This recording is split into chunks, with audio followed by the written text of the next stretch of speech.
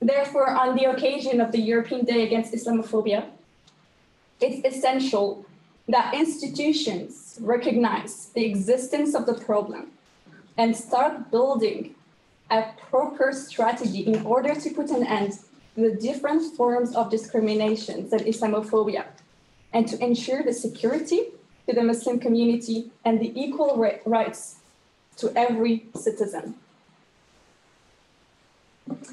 Thank you, everyone. I'd like to take this opportunity to invite our colleague, Antonio Bancora, who's the head of international unit at the FADV, to complete the opening remarks. Thank you. So good morning, and thank you for coming to these EU policy talks. I am Antonio Bancora, and I am the head of international unit of Fondazione L'Albero della Vita, which is an Italian NGO based in Milan. First of all, let me say thank you to everybody, to the EU representatives, to MEPs who are going to participate to this EU policy talk, to FEMYSO, thanks a lot, and to all partners of the project MIT.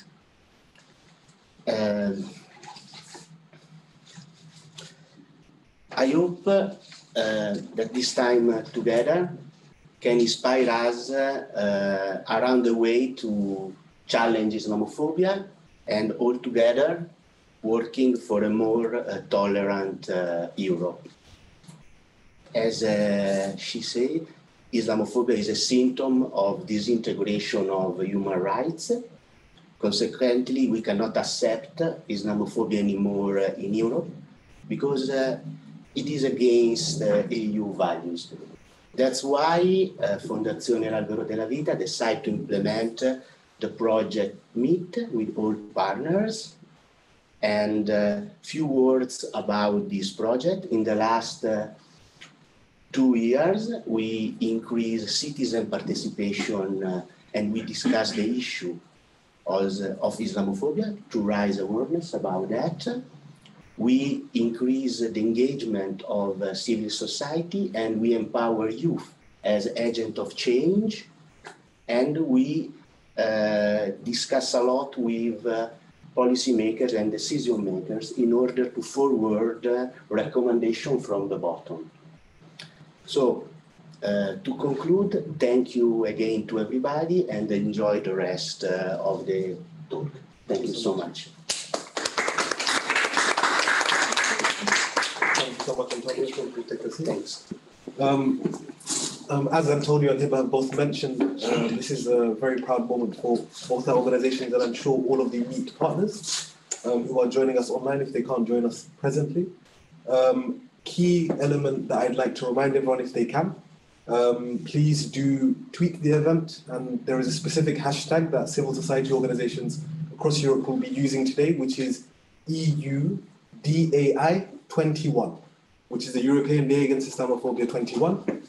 Please do tweet the event, and we're of course very happy to see engagement from everyone who is joining us. I am now very lucky to be able to introduce our keynote address. The keynote address will be done by Her Excellency Helena Dalli, the European Commissioner for Equality. I'm just going to check with our tech team whether that's done.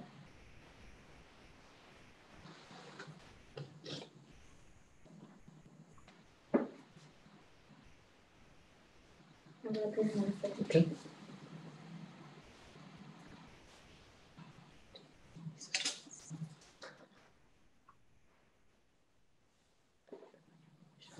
So she needs to start speaking. Okay. Just to check. Commissioner, can you hear us? Yes, I can. Excellent. I would like to invite you to begin. Okay. Thank you. So I'm very pleased to mark the European Day of Action Against Anti-Muslim Discrimination with you today.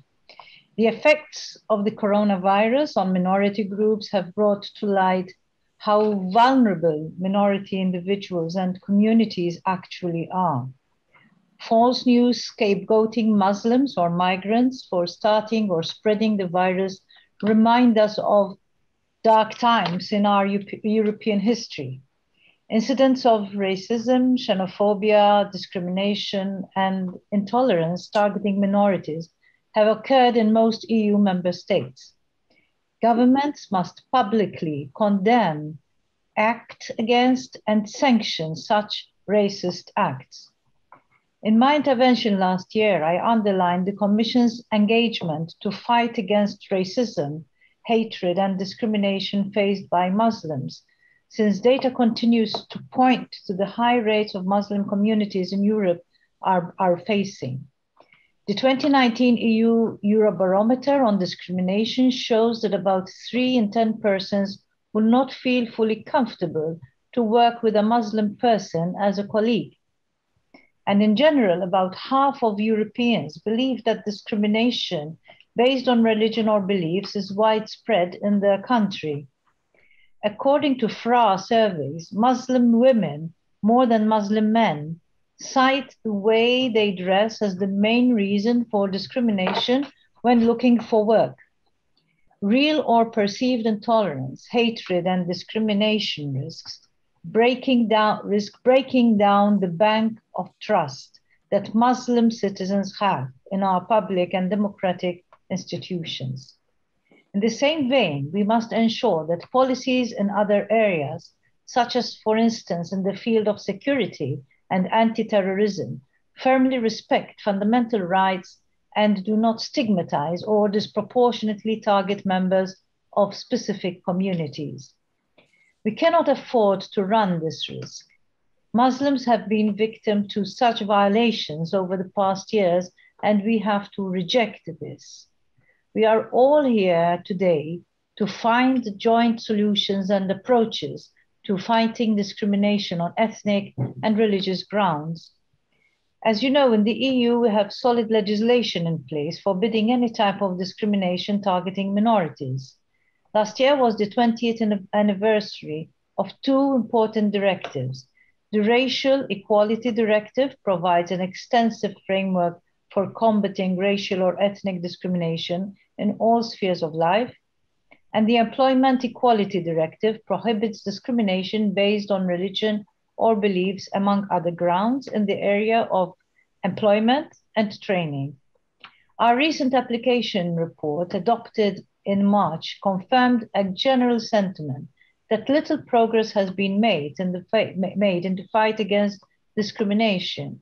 The main challenges include fear of reporting incidents of discrimination, low levels of compensation issued at national level, difficulties in proving a case of discrimination, and a lack of awareness of rights and support mechanisms. The report identifies possible avenues to address these challenges, which include strengthening the equality bodies, ensuring adequate sanctions, or improving equality data collection. By the end of this year, the Commission will present an initiative to modify the treaties and add hate speech and hate crime, whether because of race, religion, gender, or sexual orientation, as a Eurocrime. Once supported by member states, this development will help us be more incisive in our legislative framework against hate crime and hate speech. Aside from the legislation, I signal the successes of some non-legislative policy initiatives which are crucial to tackle anti-Muslim discrimination. With the diversity charters, the Commission is fostering diversity in the workplace by encouraging voluntary initiatives by businesses. To date, more than 12,000 businesses in 24 member states have signed up. Last year, the Commission adopted the EU Anti-Racism Action Plan 2020-2025, which includes a focus on anti-Muslim hatred as a form of racism and encourages action. In particular, the action plan aims to tackle more structural forms of racism and address conscious and unconscious biases that contribute to intolerance, hatred, and discrimination. The Commission has nominated a new coordinator on anti-racism, and a team to fight racism is being built. We have also created a member state subgroup to work on the guidelines for the development of national action plans against racism. Furthermore, we are now in the process of nominating a new coordinator on combating anti-Muslim hatred. Coordinator will continue to be in charge of ensuring an overarching approach by different Commission services, from hate crime policy to non-discrimination and policies in the area of security and education and youth.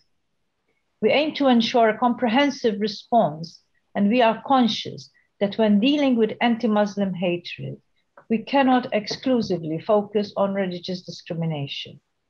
This intersectional discrimination is often at play with reference to gender, migration status, skin color, and other aspects. For that, specific priorities in the funding we make available every year through the new Citizens' Equality, Rights and Values program. We are set to promote inclusion of Muslims, access to employment and education of Muslim women, and the tackling of anti-Muslim hatred. Today's conference, which is also being held in the context of the Project Meet, which is financed by the Commission, is an excellent example of how EU funding can support civil society in the fight against Muslim hatred.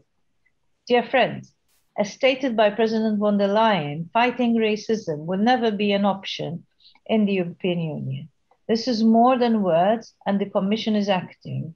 We will work closely with civil society and national authorities to monitor the implementation of the Anti-Racism Action Plan and enable progress. You can count on me as your ally, and I look forward to continuing our cooperation. I thank you.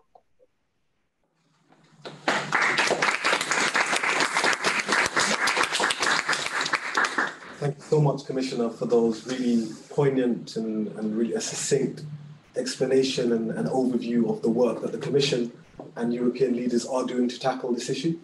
We are very proud, of course, to host you once again. Last year was a pleasure, and this year is also a pleasure. From a practical perspective, it's also incredible to hear that the coordinator on anti-Muslim hatred is now being recruited. We look forward to engaging with them and engaging with yourself and continuing to engage with yourself to really work towards a Europe that is, of course, inclusive, diverse, and cohesive. And I thank you for your presence and your attendance today. Thank you so much, Commissioner. Bye. Now, I would like to move on to the policymakers panel that we have. Speaking first will be MEP Brando Benefai, who is a supporter of Project Me, who will outline the work that has been done by our incredible partners to engage with him in order to recognize and actually work on an institutional level against gender Islamophobia in a manner that is cohesive and, of course, done in order to benefit and engage with Muslim women fundamentally. Is Brando online? Yes. Hi. Hello. Hi. Nice to hear from you. Can you hear me? We can hear you perfectly. Okay. I just have. I see that.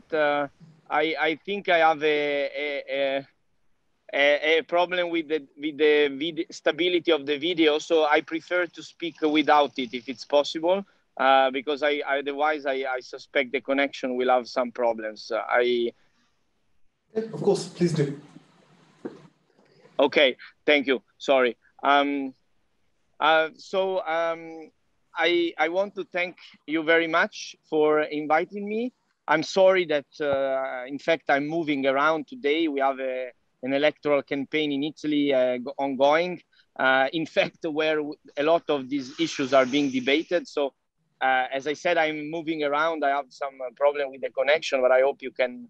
I can give a good contribution anyway. This is European Day against Islamophobia, and I want to thank FEMYSO again, with whom we worked a lot already in these years, and also the Association Albero della Vita for coordinating the project MEET, a More Equal Europe Together, co-funded by the European Union with a crucial goal of preventing Islamophobia against women and girls in Europe. This is only the last episode of a great journey represented by this project, and it's an honor for me to take part in it, and I hope that we will have other occasions soon also in person. Since the first time I received the proposal of signing the statement, I had no doubt about it. To me, supporting this cause represents a courageous and fundamental choice as a member of the European Parliament and as a European citizen. Women and girls in Europe experience too often discrimination in the workplace and in everyday life simply because of what they are. In addition to this gender and identity-based phenomenon, another type of discrimination regarding women is occurring in Europe. It's Islamophobia. Islamophobia intervenes in a way of that creates an intersectional discrimination based also on religion and ethnicity towards women and girls which are Muslim, or they simply come from countries recognized as being Muslim. This is important to underline, I think. The events happening every day in our countries, all the information we receive from associations and NGOs and from documents and reports, such as the one on the European Network Against Racism, tells us one simple but crucial thing. The fight against all types of discrimination, in particular sexism, Islamophobia, and gendered Islamophobia, must be at the top of the political agenda at the European and national level. Gendered Islamophobia teaches us that it is necessary to fight not only sexism, misogyny, and Islamophobia in general, but also a third form of discrimination, which implies these elements all together. Gender equality policy in the EU has gained momentum in the past few years. We heard also from the Commissioner Dalli, the European Commission, the Parliament and the Council have increasingly prioritized the advancement of equality between men and women, recently building a dedicated gender equality strategy. Under the leadership of von der Leyen, we have been presented with the first ever gender balanced college of commissioners and the creation of a commissioner for equality, as we just heard before me.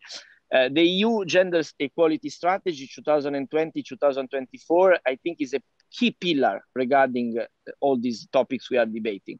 The explicit dedication to the application of an intersectional lens in all gender equality policy, the acknowledgement that gender stereotypes often work in tandem with other stereotypes, including those based on race, and recognition of barriers to employment faced by certain women due to additional marginalization, including belonging to religious and ethnic minorities. These words denote positive steps towards the recognition of the problems and the inclusion of racialized women living in Europe. However, there is still much to be done. This is because a great part of the work still depends on member states, and it's difficult to know how they will implement this ambitious plan, considering in tandem the ever-increasing backlash against gender equality and LGBTI rights, as well as the heightened racist political rhetoric from politicians and the media. It is necessary then to consider the challenges to implementing policies that addresses the issues faced by racialized women. As an MEP, I'm a member of the European Parliament Anti-Racism and Diversity Intergroup, which is engaged with the fight against Islamophobia since a long time. In the European Parliament, we are working on these issues also as S&D Group, and I would like here to bring to your attention the letter sent to the President von der Leyen on the occasion of the September State of the Union process by our group with our key political priorities up until 2024. In this regard, the priority number 7 is very clear. It's necessary to have a framework directive to prevent and combat all forms of gender-based violence, to complement the Istanbul Convention and the current national legal frameworks, whose weaknesses in tackling the matter have been exposed during the COVID-19 pandemic. We have finally underlined how such an initiative should go hand in hand with the unblocking of the anti-discrimination directive, either through a revised proposal or an enhanced cooperation procedure. I can assure you that we will continue working on this also with the President of the Anti-Racism Intergroup, colleague Evin Incir, on how to propose a resolution in the European Parliament calling for legislation to specifically target gendered Islamophobia and protect Muslim women's rights.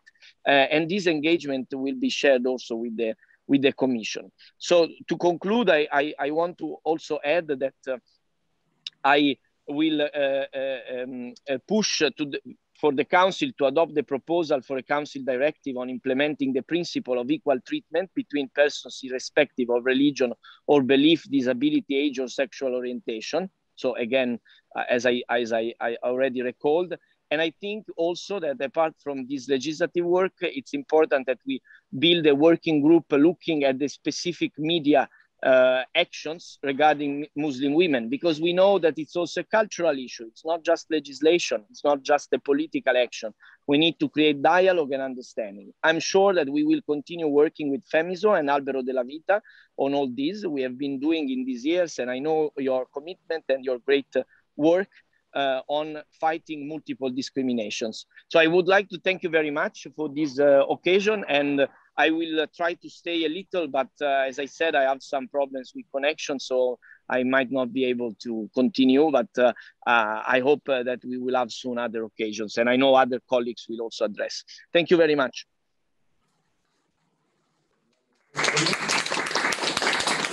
Thank you so much, Brando, for those really, really important intervention points. It's great to have a MEP like yourself in the European Parliament who is actively engaging on this topic, and we look forward to working with you, as you've mentioned, in future on this incredibly key issue for us, and we look forward to engaging, like I said, both in person and online once again. I will now move on to Malcolm Jallow. Malcolm is the General Rapporteur on Racism and Intolerance in Europe as part of the Council of Europe Parliamentary Assembly. He is part of the Parliamentary Assembly as a MP from Sweden, and I would like him to address the meeting if possible. I'm not sure whether he's able to hear us. He is able to hear us, so I will now let him begin his remarks. Yes, thank you very much. I can hear you, and I hope you can hear me well. Please let me use this opportunity to thank you for inviting me and for organizing this very important seminar. I feel privileged to take part in this seminar because this is a very important day where we discuss an urgent issue that needs to be discussed, that needs to, the narrative needs to change, and we as politicians need to make sure that we go from words to action. So I want to thank you for this opportunity, and I want to thank the Commissioner and the previous speaker for really showing their commitment into this work. As you know, Article 9 of the European Convention on Human Rights protects the right to freedom of thought, conscience, and religion. And also the same right when it comes to non-discrimination is embodied in Article 14 of the European Convention on Human Rights.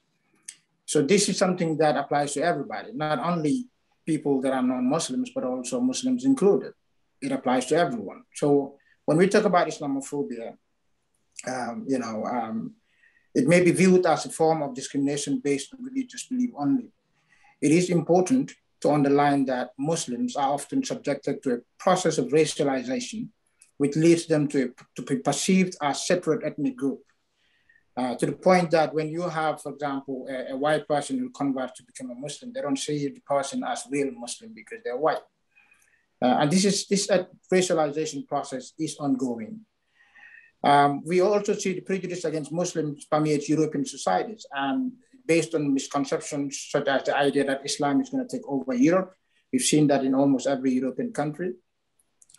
And we also see that the misconception that the idea that Islam is non-compatible to European values and that the process of Islamization of our continent is ongoing. This non-compatibility is something that we see in every European country. At least the narrative that Islam is non-compatible.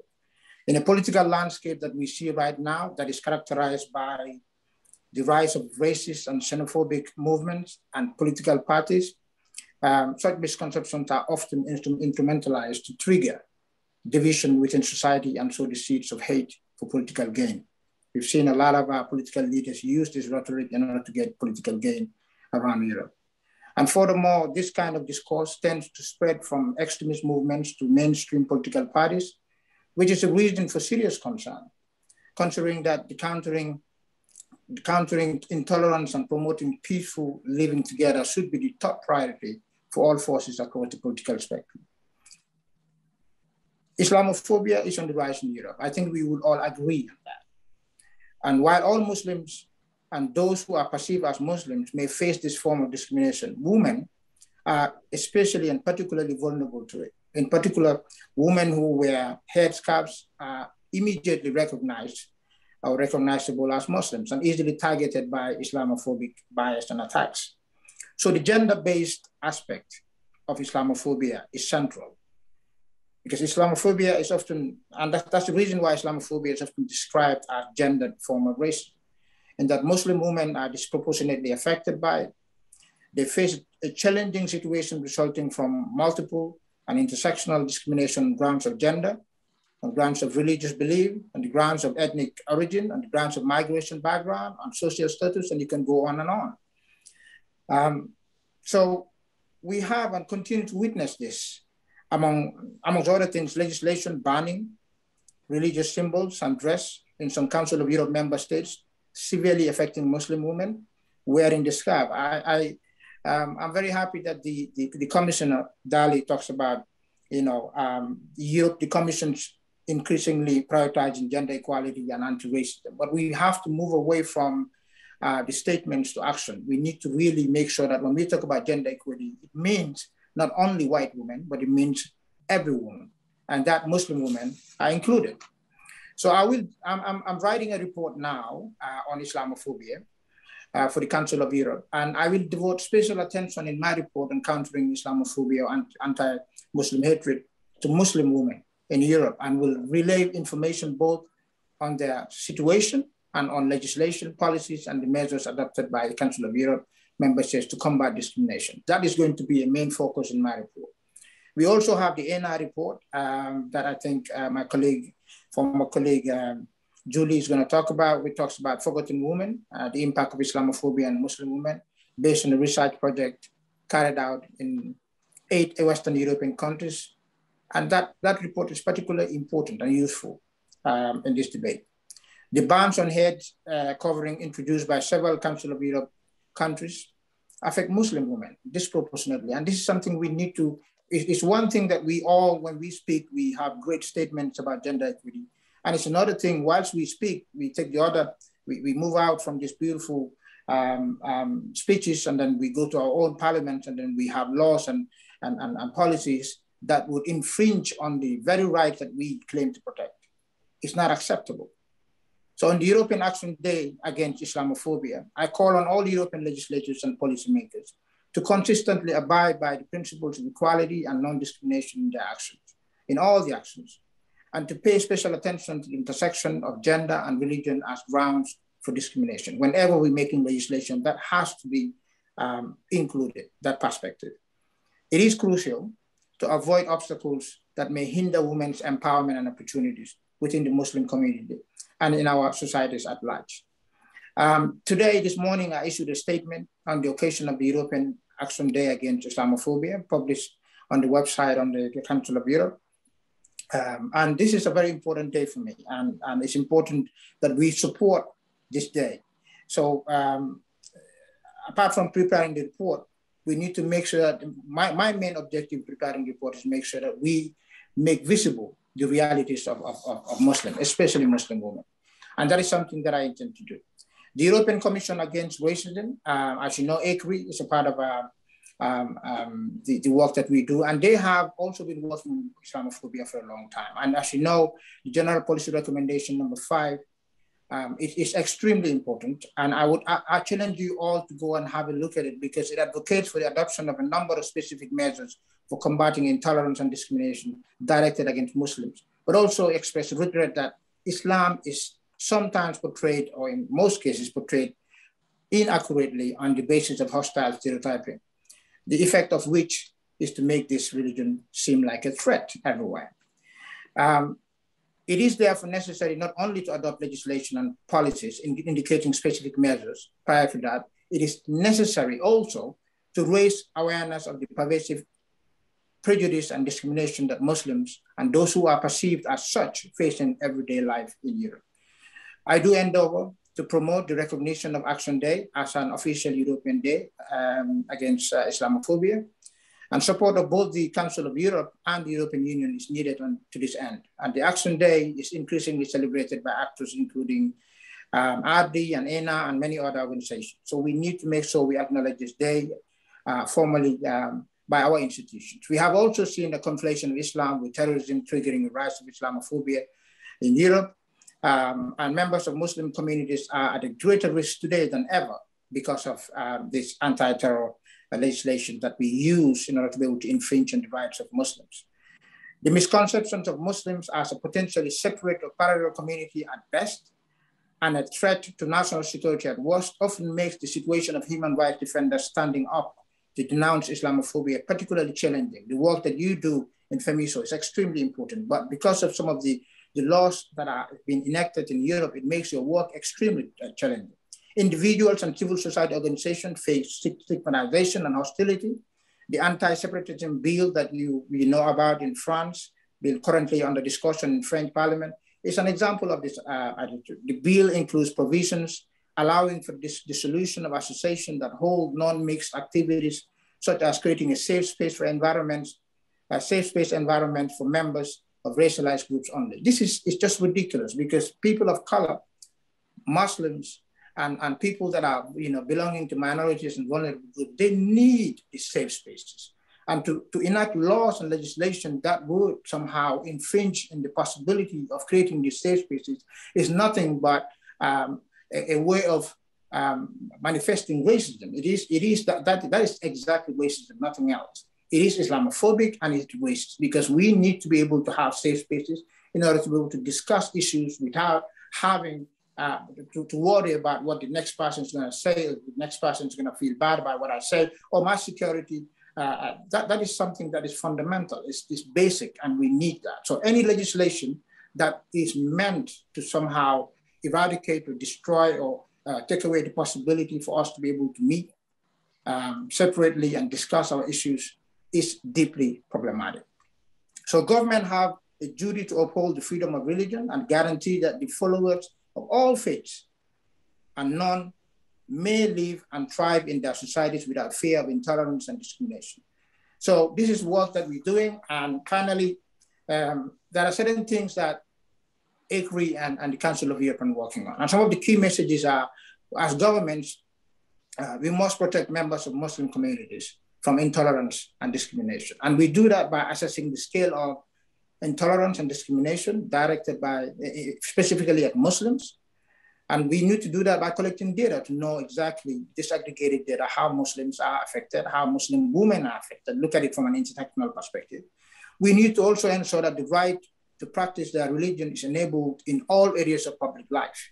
It's extremely important we do that as legislators. We need to, thirdly, we need to combat hostile stereotyping that paints all Muslims as extremists, both within the media, within the education system, and within the society narrative. We need to work on making sure that we combat these issues. Finally, better knowledge of an issue is always a precondition for more effective action to address it. In the case of Islamophobia, it is necessary both to learn more about this form of intolerance and to counter the hostile narratives it spreads about Muslims. Because the misleading idea that Muslims are a separate community unwilling to be part of a society that at large bears a striking resemblance to traditional anti-Semitic stereotypes. And we know how tragic that is.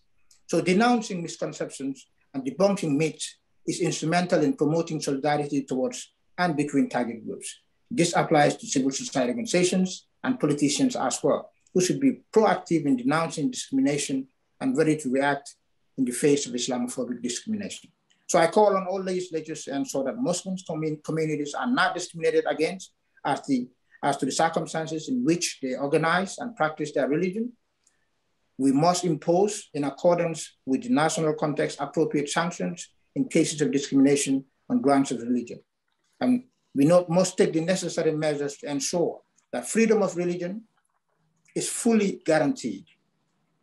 In this context, particular attention should be directed towards removing unnecessary legal or administrative obstacles to both the construction of sufficient numbers of appropriate places of worship, but also to make sure that especially women will be able to live freely, and they'll be included when we talk about gender equity. We have what we call the Istanbul Convention, which is one of the world's most comprehensive tools of protecting women. That is not only for white women, it is not only for non-Muslim women, it is for all women. And we need to make sure we look at the intersectional perspective. And it is time to go from words to action. Thank you.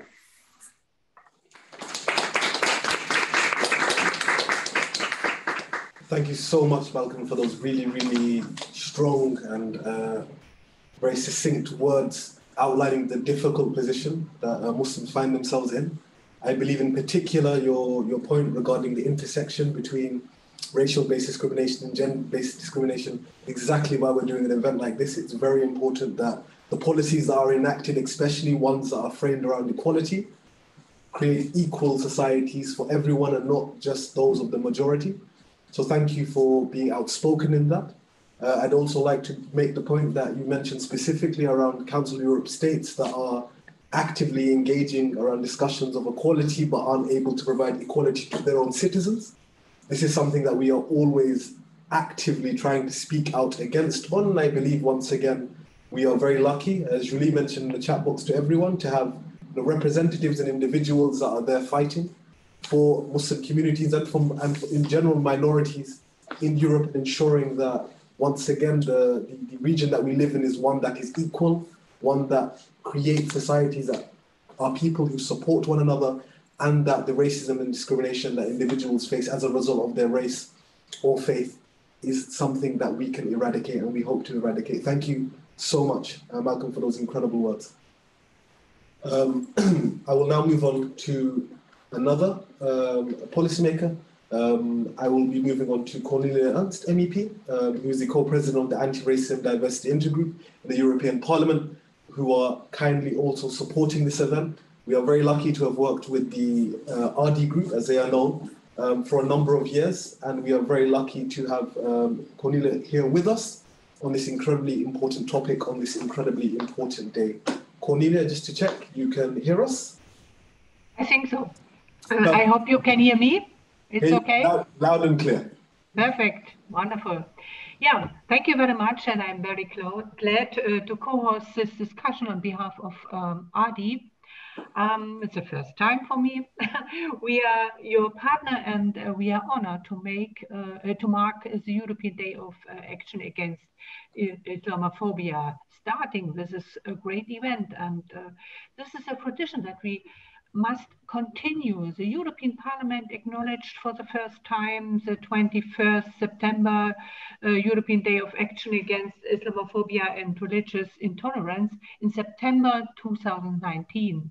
And our now ex-colleague Majid leads this fight together with our great partners from the Open Society, European Policy Institute, and that event marks the beginning of something important, and it's our wish, and I think I speak as a MEP, it's our responsibility to keep working with you to support this joint cause. To tackle Islamophobia needs an important precondition, and we should speak about this precondition. Recognize its existence and the dangerous consequences. The reality, if we look in the member states, is that Islamophobia is still not being recorded as a separate category of crime in any EU member state. And there is no strategy, definitely no strategy. Islamophobia is normalized by many of those in power. It's a commonplace for parties during election seasons to associate Europe's problem only with immigration and the presence of Muslims in Europe. During the last decade, we have seen an increasing in these far-right movements who joined forces to build a sort of cross-continental alliance against Muslims. Muslims are often equated with terrorists, and at the same time they are accused of contempt for women. There are great obstacles to overcoming prejudices, misunderstandings, and we need to work on elimination of political messaging that feed hatred toward Muslim communities. That needs efforts on both sides. And my point is that we not work without the Muslim populations themselves. You cannot develop successful strategies in Europe without involving those affected from the start. And therefore we need a new way of thinking about and a new way of cooperation and understanding with Muslim communities, it's important to make it clear that Muslims are an integral part of our European community and welcome. The prejudices of the majority society, and last but not least, concerns in dealing with one another, can only be reduced if one deals with one another. And it's a basis for every success, no matter how small, in the fight against Islamophobia, that institutions and the European leader recognize the existence of these problems and start building a proper strategy in order to put an end to the different forms of Islamophobia and to assure security to the Muslim community. And let me be very open. We speak about discrimination, but we don't speak about Muslims. This is the problem. We don't speak about Islamophobia. We don't do it. We speak very general about all, but not about that. What we have to do. I think there is a big deficit in the education system. Our education system do not provide knowledge of Islam. This could help to limit confrontation between students and to promote diversity.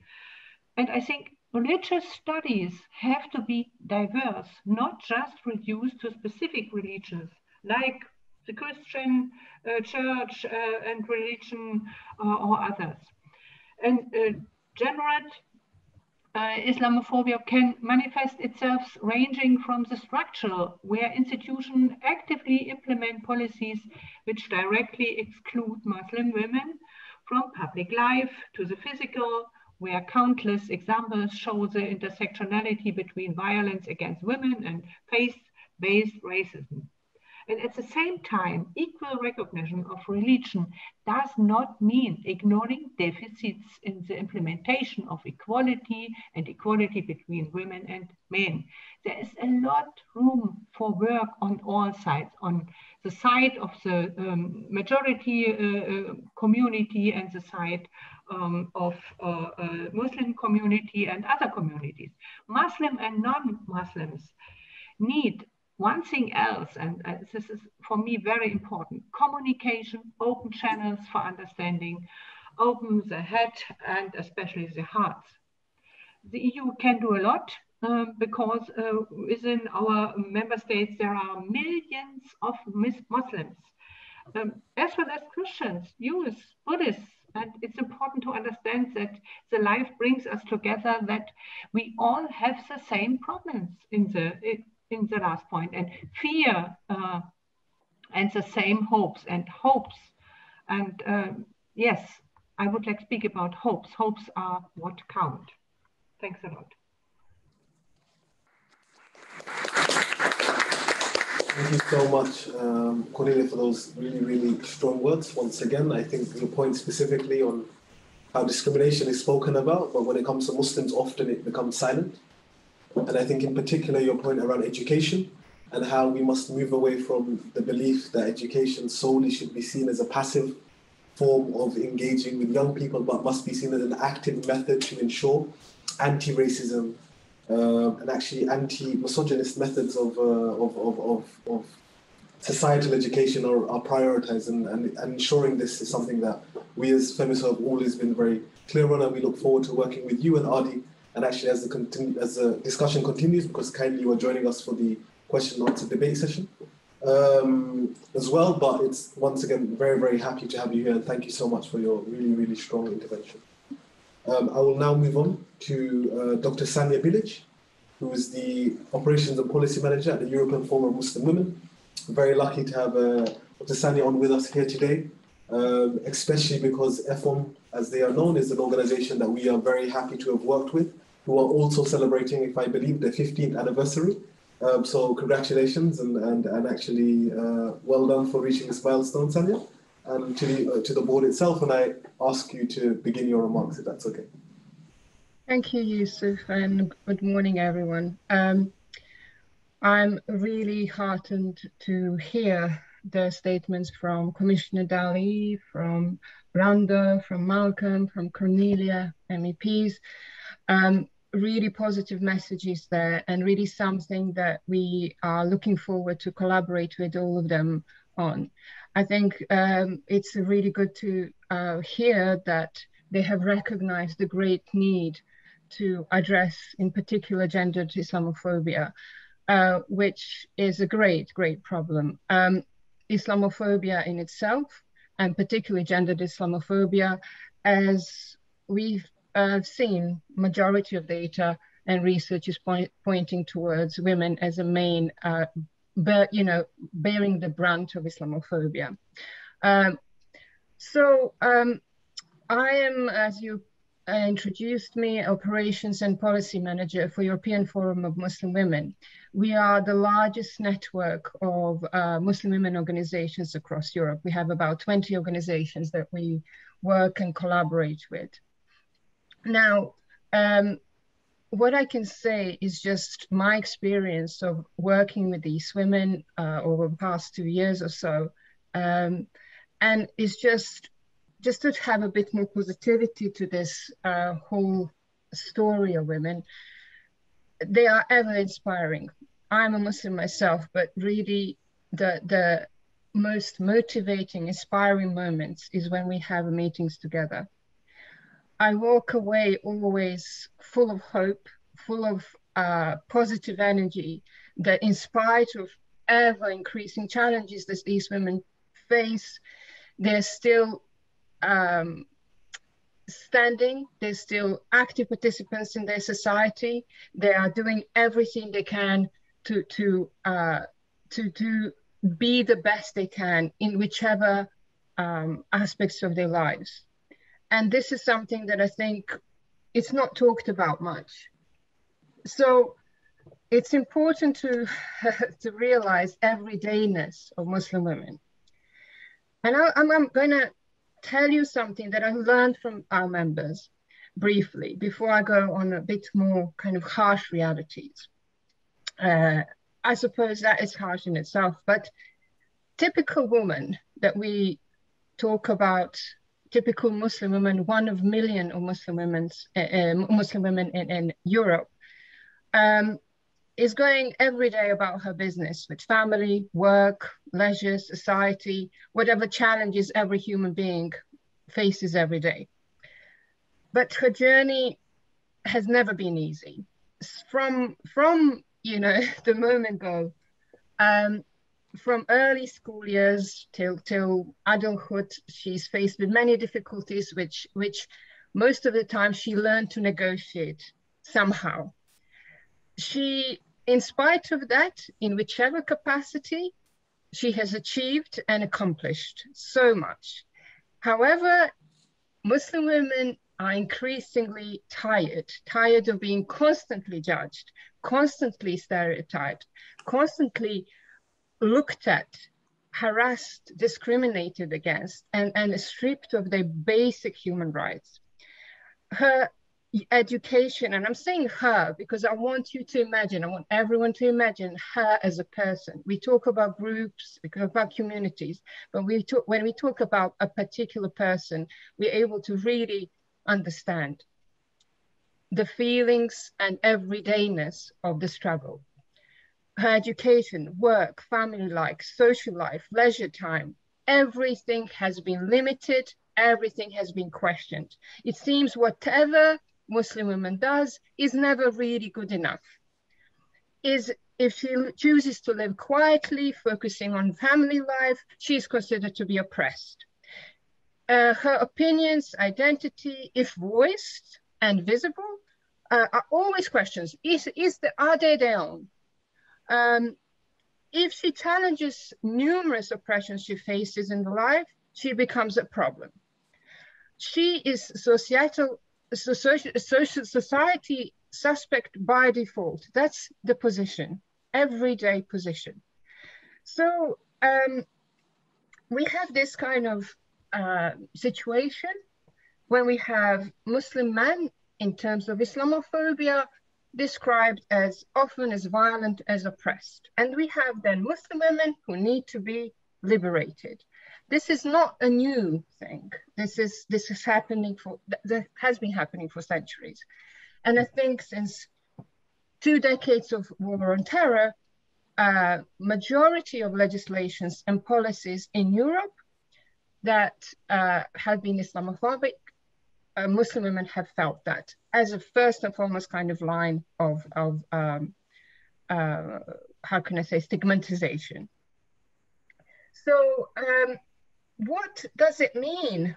I often wonder, and I think lots of the women we talk to, our members, wonder, what does this mean to be liberated? What does this mean? Who defines this liberation? Should Muslim women themselves define the liberation, or some politician who is having a certain agenda? And we see in Europe increasingly that's leaning towards right. So who defines this liberation?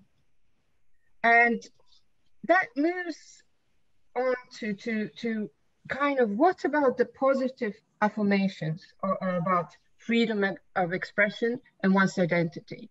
Why are not Muslim women able to exercise that right?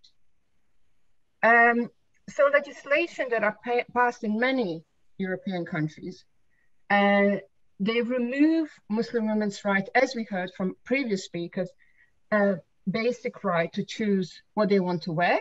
And that in return affects how Muslim women are seen by the rest of society, their everyday ability to study, to work, etc.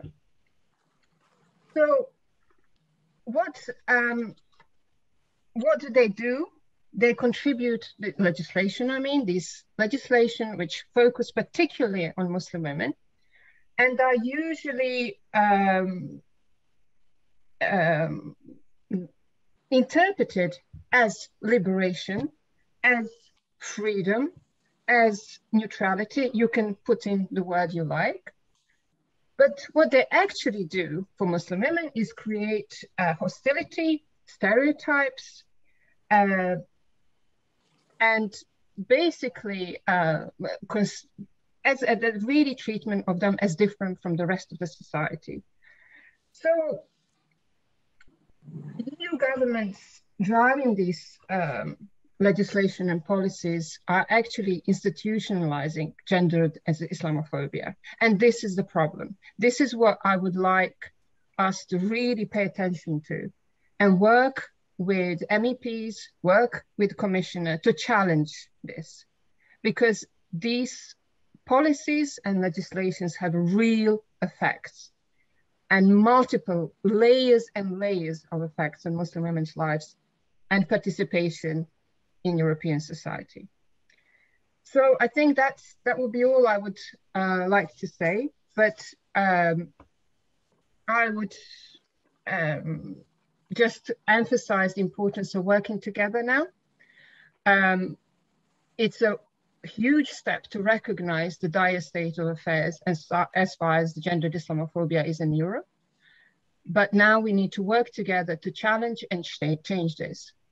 And like I said, I look forward to collaborating with MEPs and with Commission on this. Thank you very much. And I really hope that in the near future, we will not need to have Islamophobia days. Thank you. As always, Sanya, it's a real pleasure to host you, and we really appreciate those words that you've, of course, just said. I think the specific part regarding the journey of a Muslim woman from youth to adolescence to adulthood and how their life is defined for them, narratives are created about them, and unfortunately their role is often dispelling these narratives regardless, and agency being taken away from them. And I'm very proud as of course a board member of FEMYSO to work with FOM in being able to dispel these narratives and to ensure that Muslim women are able to reclaim the space themselves and of course speak on their own lives and not have their lives defined for them. And as always, we're very thankful to have you as a partner and to have you as an organization that we work with very closely. Thank you as always, Sanya. I would now like to introduce Julie Pasco from the European Network Against Racism, another organization that we're very lucky to work with and to have worked with for a very long time. Julie is, of course, a very incredibly important activist when it comes to Islamophobia, one of the first and one of the few that's constantly working on ensuring that the discussion is had within European institutions, within European civil society. And as always, we are very, very lucky to be hosting Julie. And I would like to ask her, of course, to begin her remarks. Thank you as always. Thank you. Good morning. Salam alaikum. I hope you can hear me well. That's always the question starting all intervention at the moment. Loud and clear. Okay, great. So thank you for having me. I must say it's really an honor to be in this panel. I've been really amazed listening to the different speakers, and I think a lot have been said already. And I really want to say that we can really feel that there is a change in narrative and an increase in the understanding and recognition of Islamophobia as a form of racism. And this panel is really one of the best testaments. So I'm from INA, the European Network Against Racism. We are a network of more than 180 organizations working on anti-racism, representing very different groups in Europe to advocate for racial equality and justice, especially in the EU institution and policies and legislation. So we really ensure that indeed the issue of Islamophobia and structural racism is taken into account in these different developments. So I just would, as I said, a lot have been said already. It's true that INA has been working on Islamophobia for a long time. One of our projects also on gender Islamophobia has been mentioned. And I would just like to maybe focus on what could be the key actions, considering all the opportunities we have at EU level now, and what could be the actions and the challenges. So first, when it comes to the new anti-racism framework that Commissioner Elena Dali has mentioned, the EU Action Plan Against Racism, on the 18th, it was the 1-year anniversary of this action plan, which is really a landmark document, which again is the first time where we have a recognition of structural racism, including anti-Muslim hatred or Islamophobia. And there, I think what is very important to note is again what Commissioner Dali said about the fact that the action plan includes measures against Islamophobia, recognize Muslims or those perceived as such as victims of racism. And this is really key because we know how sometimes difficult it is to have this recognition in some countries.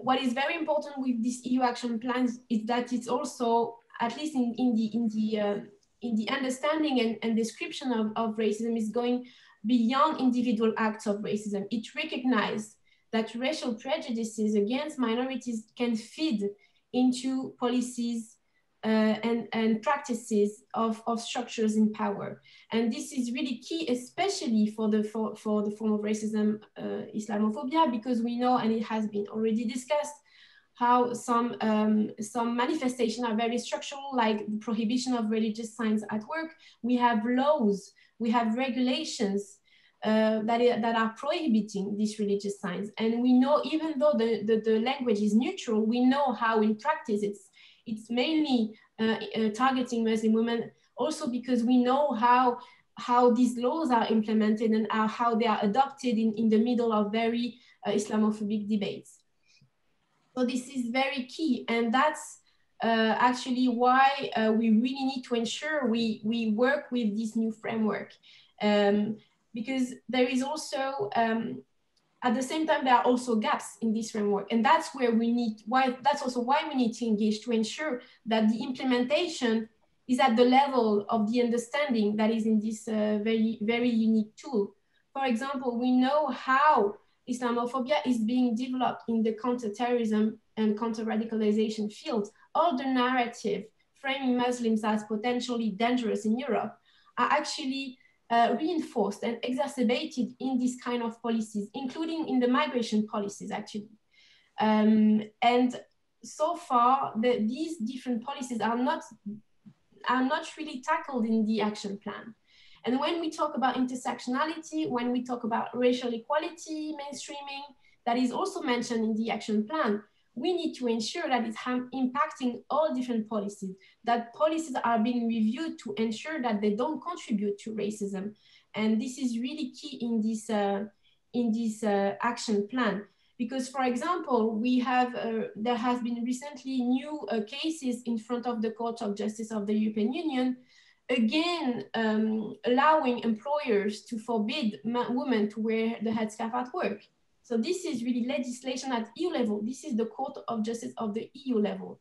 And there we see that there is still very problematic decisions and problematic implementation of legislation. So how can we talk about fighting against Islamophobia, being intersectional, when we still have this kind of decisions that are actually contributing to structural racism?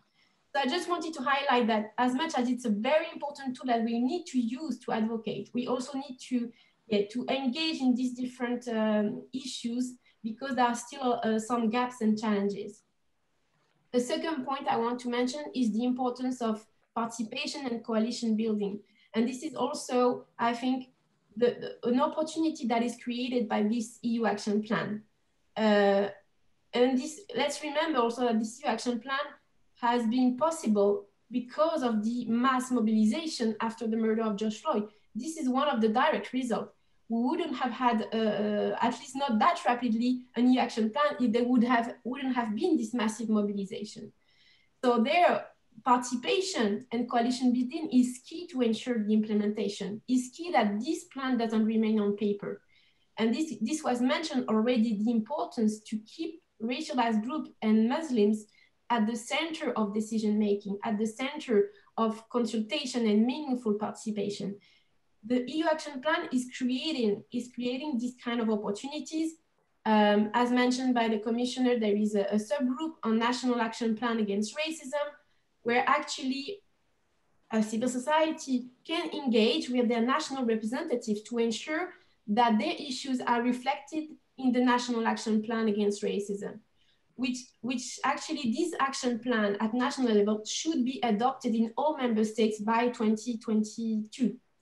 So I really think that it's key for civil society to be actively engaged at national level with their representatives for the national action plan, but also at EU level in this NAPA subgroup. And moreover, there is another also forum where you could engage at EU level, is the anti-racist forum, created by the new coordinator on anti-racism. And there again, this is a space for civil society to be engaged and to be able to really fit into the implementation phases. And we need to push for that. We need meaningful leadership and consultation. This is a key aspect of fighting against structural racism. Racism is also about power and privilege. If we don't manage to be meaningfully consulted and we don't manage to get this meaningful participation, then we will not be able to really overcome structural racism. Another point is solidarity, building, and coalition. This EU action plan is tackling all forms of racism, is looking at the structural roots of racism. And this is really an opportunity for us to build stronger alliances with all forms of racism, with all racialized groups, because sometimes we also have tended to look at our form of racism and not looking at what is, the red thread among all these oppressions. And this is key to be able to build a stronger front and stronger alliances in order to really dismantle these structural issues. And finally, I want to finish by a key point that has been also mentioned, which is the change of narrative. Because even though we have good laws, even though we have good policies, if we don't change the narrative that are framing Muslims are already guilty as already dangerous, the implementation of all this legislation and policies will not change, because judges, because courts are also humans. They are also influenced by deep-rooted racial prejudices. And we see that, for example, in some decisions on headscarf bans, or on the way again Muslim women are portrayed as either dismissive or either dangerous, as mentioned by the project and all different reports. So there is really a need there. And what is key in this change of narrative is for policymakers, is for public figures to denounce and be vocal. And we are still missing that. We are really missing that. When the collective against Islamophobia in France has been dissolved, we had a lot of trouble to get these public figures to say something. We had a lot of trouble to have them really counter this narrative, again, framing Muslims, framing activists fighting against Islamophobia as dangerous and potentially like feeding into terrorism. This has been a very negative narrative, and there were not a lot of people out there to say that. And that's what we need. Like, if we really want to go beyond buzzwords, if we want to have proper implementation, we need this kind of counter narrative. Otherwise, not a lot of things will change. The test will be, I think Islamophobia is one of the tests for the EU Action Plan against racism.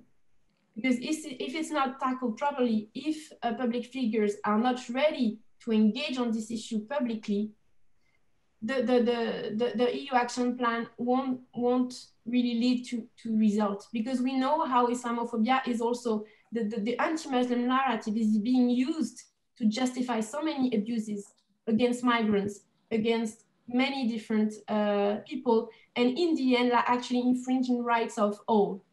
And I will finish by that and say that next year, the first semester, is the French presidency of the EU.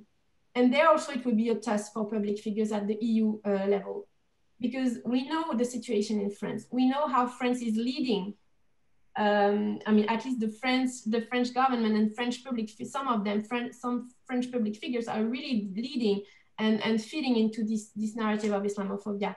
So we really hope that the EU will stand by its values and go against any narrative against Muslims at this moment. Thank you very much.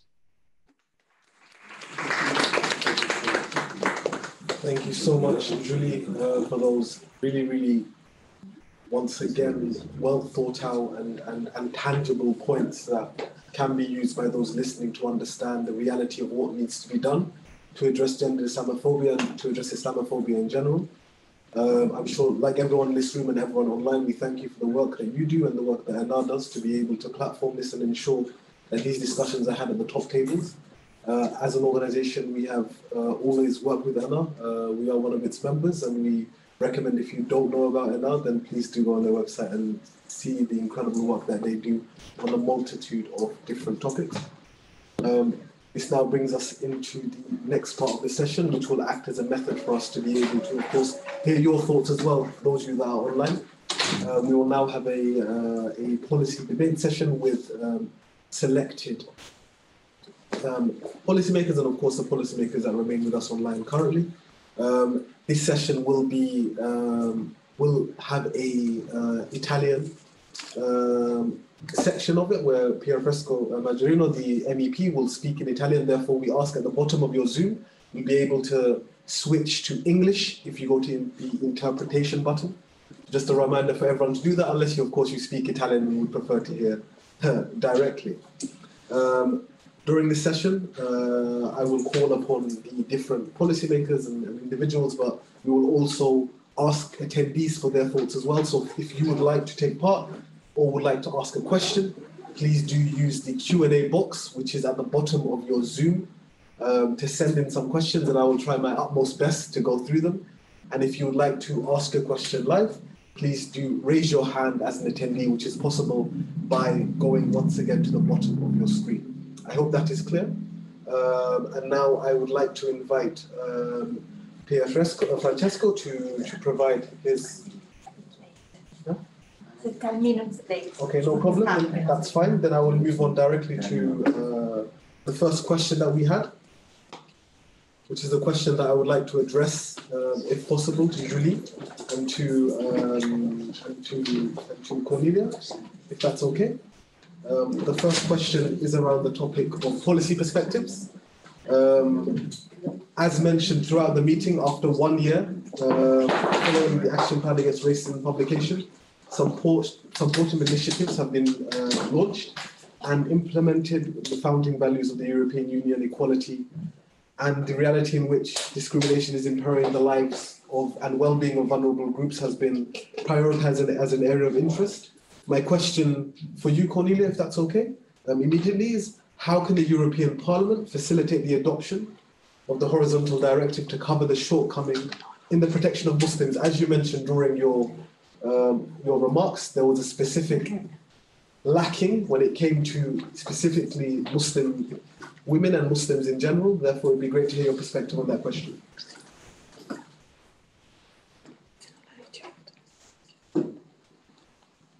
Please do go ahead if you can hear me.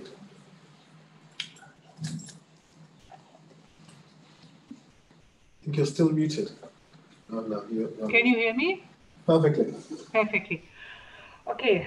I think it's not easy to speak about that because of if you look in the European Parliament and the different members, you will see we have strong right-wing parties inside of the Parliament.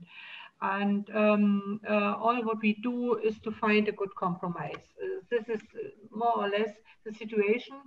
And I think what we need are a good coalition between the center-left groups to come to more or less concrete steps against Islamophobia. And if you speak about the directive, then I think we need good informations, maybe by hearings about the situation, and that we know directly this is the problem, how can these are our problems.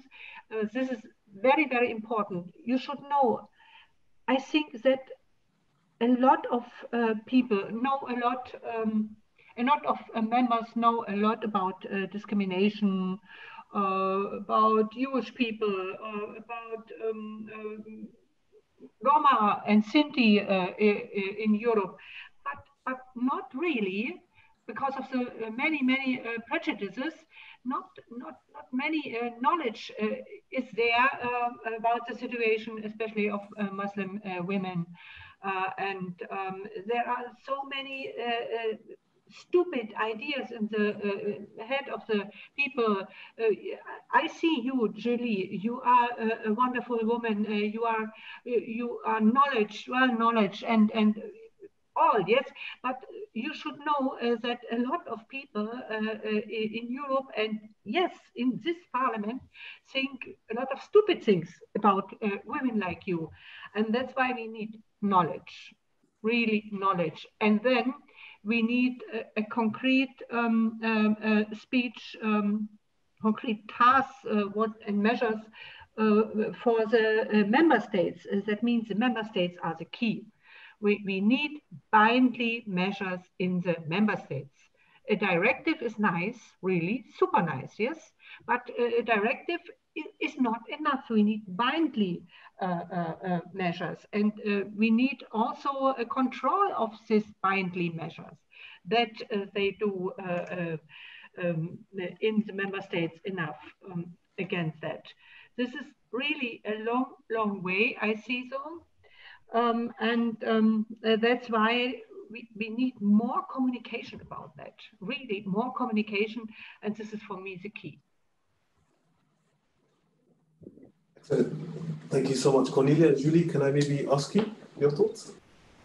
Yes, thank you very much, Cornelia. And it's true, I agree. I mean, we need to have different kind of strategies. I think we need communication, we need counter-narratives, but we also need legislation, we need soft policies.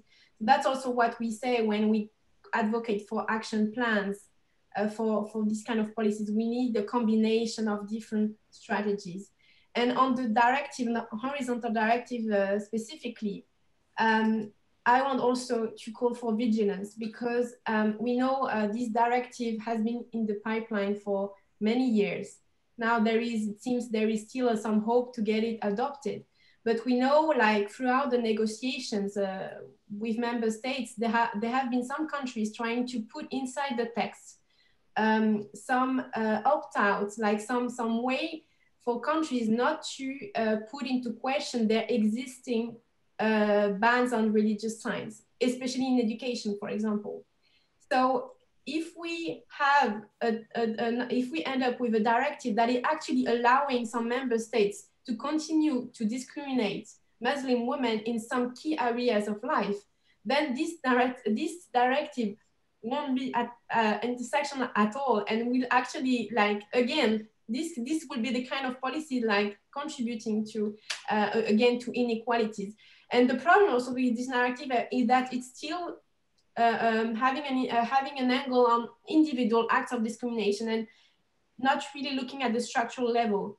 So, I mean, let's see how we move forward, but there is also an idea, like, shouldn't we be like also like presenting and proposing something new? I know we know how difficult it is, because to get this directive we need unanimity, but let's be creative and try also to ensure that this directive, if adopted, will not create more problems than anything, at least for some groups.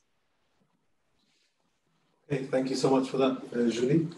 I believe Pier Francesco is with us. Buongiorno, ciao, mi sentite? Mi sentite? Buongiorno, mi sentite? Io sono collegato. Sì. Non capisco se mi sentite, però.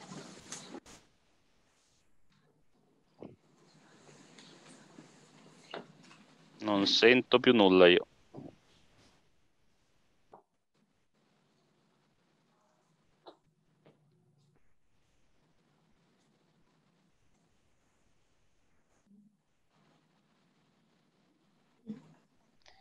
Bene,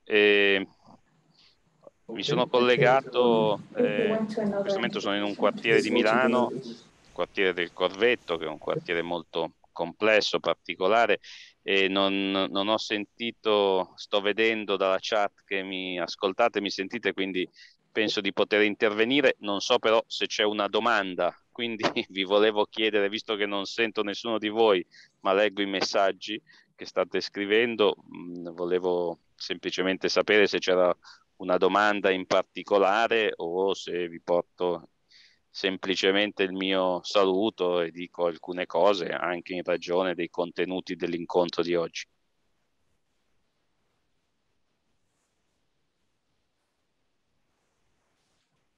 I don't think you can hear us. So maybe I think she needs to translate to him. I think that's fine. Okay. I think we need to go to. I think he's doing the original audio before we have to change. Okay, give us 1 minute. She can hear us now.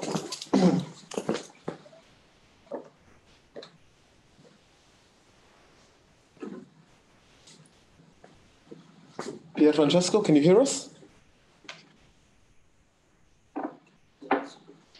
Non vi sento, dico ok, eccoti. Sì, assolutamente. Buongiorno. Perfetto, buongiorno a tutti, grazie davvero per questa opportunità di incontro che mi fornite, che ci fornite. Considero davvero rilevante tutto il ragionamento che viene fatto per contrastare qualsiasi forma di discriminazione e per estendere una cultura dei diritti per tutti, per far sì che i sentimenti di intolleranza verso le persone in relazione alla religione, al culto, al colore della pelle o al genere o all'orientamento sessuale siano effettivamente sconfitti.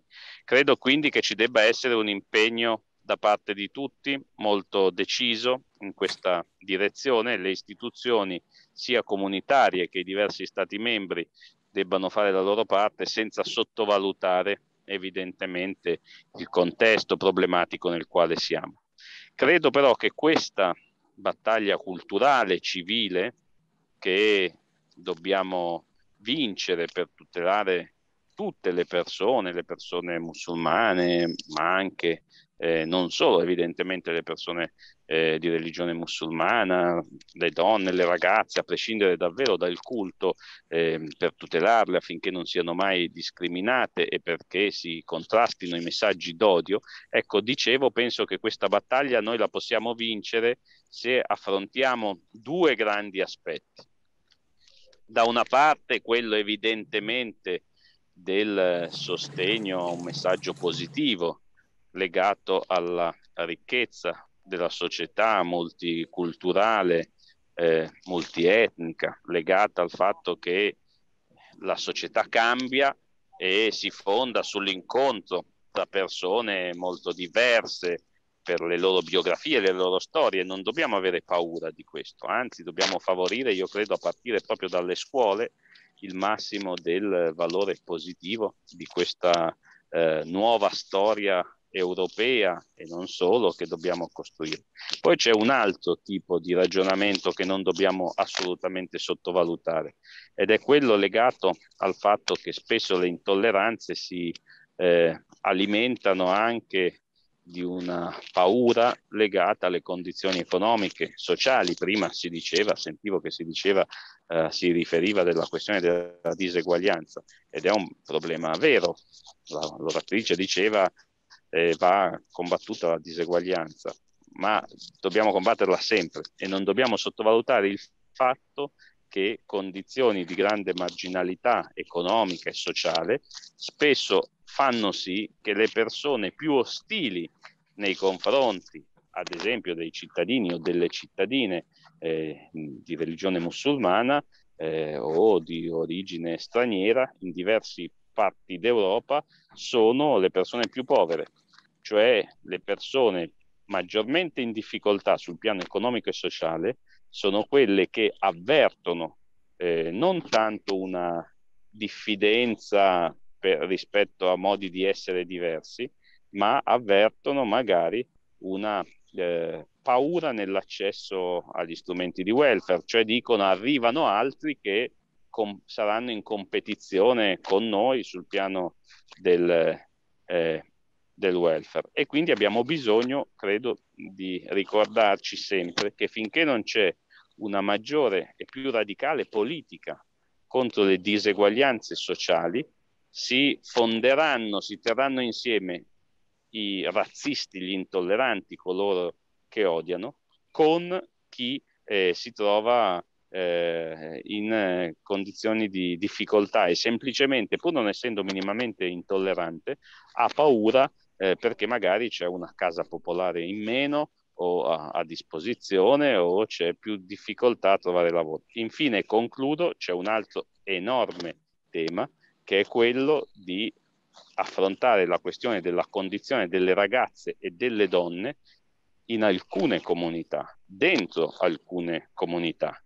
Anche questo alimenta, io credo, l'intolleranza, ma soprattutto alimenta la fragilità di ragazze e donne che rischiano di essere colpite due volte. Da una parte guardate in maniera diffidente da parte di tanti cittadini nella società e dall'altra essere non sufficientemente libere all'interno dei propri contesti. E questo è un altro aspetto che dobbiamo assolutamente valorizzare. In questo io credo che le istituzioni comunitarie debbano fare un grande lavoro ed è indispensabile l'apporto di storie, di organizzazioni come come la vostra e come quelle che qui in qualche modo si incontrano oggi. Vi ringrazio.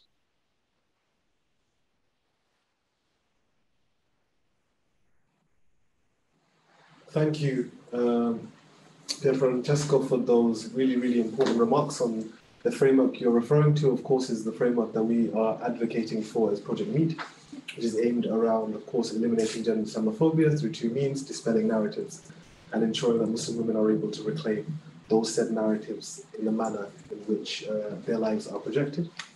I will move on to the second question that I have, this one directly at Julie first, if that's okay. And that question is framed around what kind of synergies should be activated among CSOs and policymakers to cover the gaps that law enforcement and law provisions in effective and a concrete manner? It'd be great to hear your thoughts, Julie. Yeah, so this is really related to I think to the point I was mentioning about coalition building. As I mentioned also, even though we have laws, even though we have policies, we know how racial prejudices are still influencing the implementation and leading to huge gaps in the implementation. So that's why it's really crucial to build coalitions, and not only inside the communities, but beyond as well, with other groups that also have to deal with this form of racism. Especially at grassroots level, I think we could. When you work at grassroots level, you cannot really easily access funding, or you have trouble maybe to get in touch with your the authorities. I think you have a lot to learn from existing grassroots initiatives that may be in other kinds of communities. And I would really encourage you to reach out to other minorities, because sometimes they also have more expertise or different expertise that can really help you, especially when something is happening. You can also easily then build alliances in order to protest, in order to advocate. Then you have a stronger front, because it's true, and especially on Islamophobia, the organizations at grassroots level, but also at national level, are easily vulnerable because they are so easily demonized, and their rights are so easily infringed because of that, because they are guilty before everything. So really, I encourage you to do that and share expertise with these organizations. Also, this could also help you access some fundings, because sometimes when you build coalition, you can also have more resources to access funding. And you can also be more intersectional, because that's also where the power lies. We are not just Muslims. As we mentioned, we are also Muslim women. We are also Black. So, I mean, Muslim communities is so diverse. There are also Roma. So we really need to pay attention to this as well. There are people who maybe don't self-identify primarily as Muslims, or, so we really need this. I think this is really a duty to reach out, and this is how we will build our power as well. And this is what Black Lives Matter movement has showed as well, because it became very intersectional at some point. So this is what I can say on that. Thank you so much, Julie. Cornelia, I think it'd be great to hear your perspective on the synergies, the way that civil society and policymakers can work together as well. For us, this is essential to have very strong contacts with the civil organizations. But if we speak about law enforcement, we should be very open and speak about the reality. First of all, we have to should list it and recognize there is a crime, Islamophobia. And if we don't speak about this crime, and we don't have a structure to include it in the law enforcement, then it is senseless. And for me, is it not so easy if we speak about law enforcement. That needs much time, and that's why I think we need a form of organization, a kind of organization like roundtable cooperation in the member states to discuss it and to look what is the right way. You can also destroy a lot of things if you speak about law enforcement.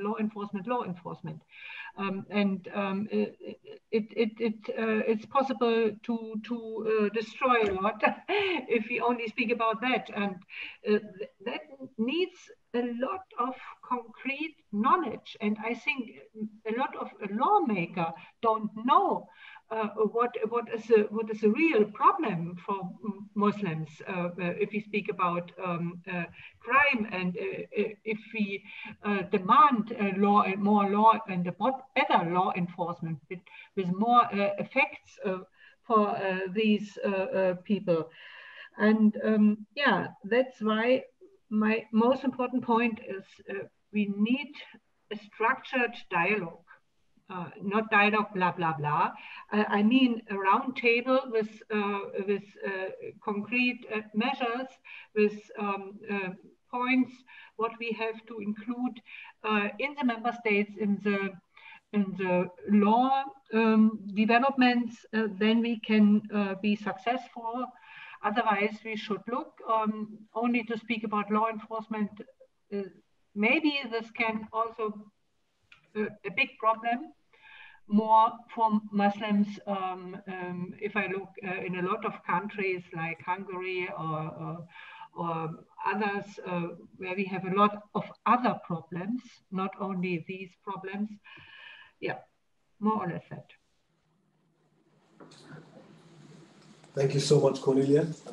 Once again, a very frank, as we would say, and clear perspective on the challenges facing civil society organizations and how there is justified concern when it comes to engaging with lawmakers.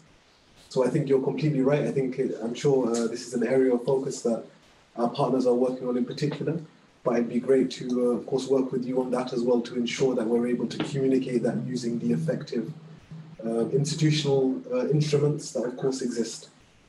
Moving on to the second topic, which is around gender, Islamophobia, prejudices and intersectionalities. With regards to that, I would like to, of course, welcome the audience. If you have any questions, please do send them in using the Q&A box. And if any of our panelists have any points in particular, it'd be very interesting to hear your perspectives as well, for those of you that remain with us, especially because many of you are experts in this area of anti-racism. Moving on. I would like to bring in Julie again, if that's okay.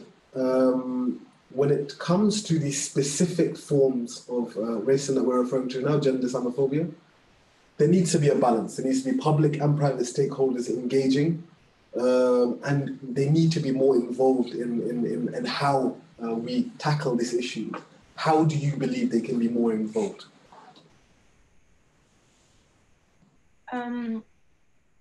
So for private stakeholders, for example, at INA, we have an Equal at Work platform, which is a platform gathering private companies, and we try to link them with CSOs and trade unions, equality bodies, etc. And there we really see the power of these companies to really push for societal change, and also in the narrative, because I mean, work, we always say that's where we spend most of our time. So what these kind of private companies could do is to actually be progressive on this issue. And I'm talking, of course, specifically about one of the key issues in the employment when it comes to Muslim women is the prohibition of religious signs, and especially how legislation at EU level is allowing for employers to prohibit these signs. And what we do is we encourage private companies to go beyond and be progressive and have in mind that they have this power for societal change. And I think after Black Lives Matter, again, there has been also a kind of understanding and maybe taking into account the importance of be this actor of change, even though sometimes it's a bit whitewashed, but it's also, we also see a positive step towards that. And what would be good, for example, is to have more private companies doing public communication around having a diversity of workforce, including a Muslim woman, including a Muslim man, etc., to really debunk this negative narrative. I think we really need to use their power when it comes to communication and marketing to do that. This is one very important aspect. When it comes to the public, it's the same. I'm really thinking about employment again. It's very powerful, for example, when the former president of the commission said he had no problem to hire a Muslim woman wearing a headscarf. This can be really symbolic, but we need this kind of step forward, even though we know nothing is not perfect, etc. But we need this kind of elements of narrative. And we need this strong step forward also by public figures and public institutions And when we understand diversity, we also understand that Muslim women are also part of a diverse workforce, and publicly so. Okay, thank you so much, Julie, for that. I would like now to move on to Pier Francesco. I hope he can hear us clearly. To answer that. Sì, molto rapidamente è chiaro che il discorso è molto complesso in ragione del fatto che poi i contesti in Europa tra di loro su questo tema sono effettivamente diversi. Però tentando di fare una riflessione, di portare avanti una riflessione che possa accomunare tutti, io credo che dobbiamo essere molto duri sul terreno dell'efficacia dell'azione repressiva nei confronti di chi porta avanti comportamenti chiaramente violenti, intolleranti rispetto al mondo musulmano islamico, e quindi contrastare con molta durezza e molta nettezza. Questo è stato detto e sono ovviamente d'accordo. Dobbiamo anche, però, penso, lavorare in termini preventivi rispetto a un discorso positivo sulla capacità di tenere insieme storie tra loro diverse e fare politiche pubbliche che evitino la ghettizzazione del mondo musulmano islamico. Su questo forse sono influenzato dal punto di vista della realtà diciamo italiana, laddove non si sono fatte politiche pubbliche, io credo, sufficientemente coraggiose per, ad esempio, garantire il diritto di culto. Ciò ha portato alla ghettizzazione e quindi radicalizza la chiusura nelle comunità, offre un volto spesso assolutamente sbagliato e alimenta l'intolleranza o perfino la paura rispetto a cosa possa essere il fantomatico mondo musulmano, islamico, e dunque non una ovvia, come per tutti noi presenti qui, diciamo, storia di storie diverse, un ovvio incontrarsi tra persone differenti che hanno tra l'altro anche spesso alle spalle tradizioni molto diverse, quindi l'emarginazione che crea la ghettizzazione, che alimenta la paura. Questo è un punto, io penso, essenziale delle politiche pubbliche su cui si deve lavorare con molto più coraggio e decisione. Torno a dire che ritengo che la scuola sia il primo e non uno dei tanti, ma il primo strumento più importante. Infine chiudo, dobbiamo essere molto efficaci rispetto all'utilizzo della rete per alimentare l'islamofobia, come per alimentare la cultura dell'intolleranza verso qualsiasi, diciamo, parte della società che non viene considerata come quella più tradizionale e da tutelare. E in rete ci sono evidentemente attori che fanno di tutto per alimentare la tensione e per organizzare un messaggio molto duro e molto negativo. Su questo terreno la Commissione europea, incalzata dal Parlamento, sta facendo cose importanti, finalmente affrontando il tema del rapporto, ad esempio, con le piattaforme, la loro responsabilizzazione maggiore, e dobbiamo insistere proprio perché la rete, che è uno straordinario strumento ovvio per tenerci insieme e anche magari positivo per far emergere un lato molto significativo delle storie positive della comunità islamica e musulmana, è anche però la rete un giacimento di comportamenti molto negativi e davvero intolleranti e violenti, e dobbiamo quindi presidiare al massimo questo campo per essere molto netti e molto duri. Credo che anche il mondo musulmano islamico debba fare a volte un maggiore lavoro di apertura, o meglio, debba non sottovalutare, forse è più corretto dirla così, non debba sottovalutare il fatto che la paura e l'intolleranza che c'è rischia di essere alimentata pure da una sensazione di chiusura della comunità, che poi, per chiunque la conosca, le storie delle persone musulmane, tutti noi sappiamo che sono tutti luoghi comuni sbagliati, però io penso che non vadano sottovalutate. Confido molto in una nuova generazione di ragazze e ragazzi della comunità islamica che lavorino al massimo per aprire e costruire il massimo di relazioni, ponti, e per essere in questo modo anche un veicolo per incalzare tutte le istituzioni a non sottovalutare l'odio e l'intolleranza.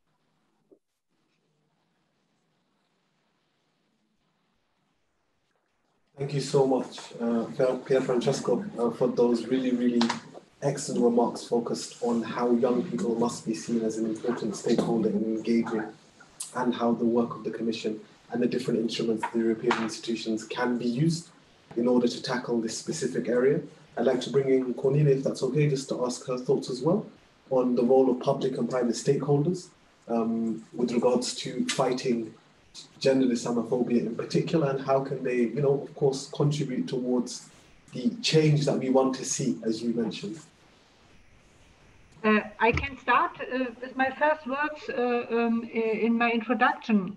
I think we have to look in our education. In the schools. If you look in the schools, there you will see we only speak about one religion, maybe. If we have a good day, then about two religions. The Christians and the Jewish people, more or less, we speak about that. But inside of the schools, there don't exist Muslims, and this is wrong.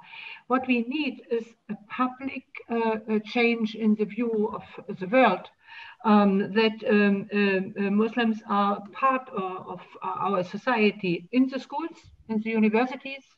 This is very important in this education, key educations, that we have changes there. Authorities, we have to speak about mayors in the cities, in the regions. They need support to understand what are our neighbors. And then it would be helpful to support by the public NGOs. NGOs working in this field have a lot of knowledge, and but I also think that a private person is also very important to have and to show positive examples what is possible in the neighborhood. And this is for me the point. We need a structured dealing about when we speak about that, and not only step by step. Look, today this, tomorrow another thing. We need an infrastructure in our society. Then we can go step by step forward. Thank you so much, Cornelia, for that really important intervention. And I completely agree with you. There are so many different stakeholders, as you've mentioned, that need to be engaged with in order for us to be able to effectively ensure that the narratives that are projected onto Muslim women and Muslims in general are dealt with, and education is an incredible way to start. It's very useful you mentioned the word education and youth, because of course the next part of the session, the concluding part for the next couple of minutes, will be framed around youth and youth's engagement in this topic. I'm very lucky to be joined for this part of the debate by Zamzam Ibrahim. Zamzam Ibrahim is the Vice President of the European Students' Union, formerly the President of the National Union of Students in the UK, and someone that we have been very lucky to work with for a number of years, particularly focused on young people's engagement with policy making and young people's engagement with the way that society should be recreated. Now, a question that we often speak about, because I'm thankful to be personal friends with Zamzam, maybe she doesn't consider me as such, but let's assume, is when it comes to youth policy, there seems to be a understanding which is framed that youth are seen as a specific group of people, and we engage policy around them solely for them as a group itself, versus understanding that young people fundamentally are the individuals that will benefit and engage with policies that are implemented for the rest of their lives. So how, Zamzam, do you believe we can best ensure that policy is created for young people in a manner that is, holistic versus what we're currently experiencing? Thank you very much. First of all, pleasure to be here at this very, very important event, and the work that Project was doing is incredibly fundamental and key. I have been involved in tackling gender Islamophobia. Raise my voice. Assalamu alaikum and hello. I'm Samson Ibrahim, and I've got a lovely introduction from Yusuf. So I have been involved for a number of years actually on gender Islamophobia on campuses specifically across the UK, and now have been working as the Vice President of the European Students' Union, which fundamentally focuses on education. That was just mentioned by one of the previous speakers. And so actually, the work that Project is doing is incredibly important, incredibly key, and it's something that I would like to see massively invested in and resourced to be able to tackle on an actual and a real platform. To pivot back to the question that you asked, I think he skirted around saying the word tokenization, right? The reality is that often when young people are engaged in policy, when young people are involved in the creation of policy, we're often engaged with in the form of a tick box exercise, in the essence of like, I mean, we have heard of the concept of like, and the European Commission are great at doing this because we work with them closely. It's quite literally a committee that reports to a committee that reports to a committee that reports to a committee. This is like European lobbying 101. Now, like everybody in this space, like more or less knows that, right? But the reality is like meaningful engagement in any form, right? Even taking away youth.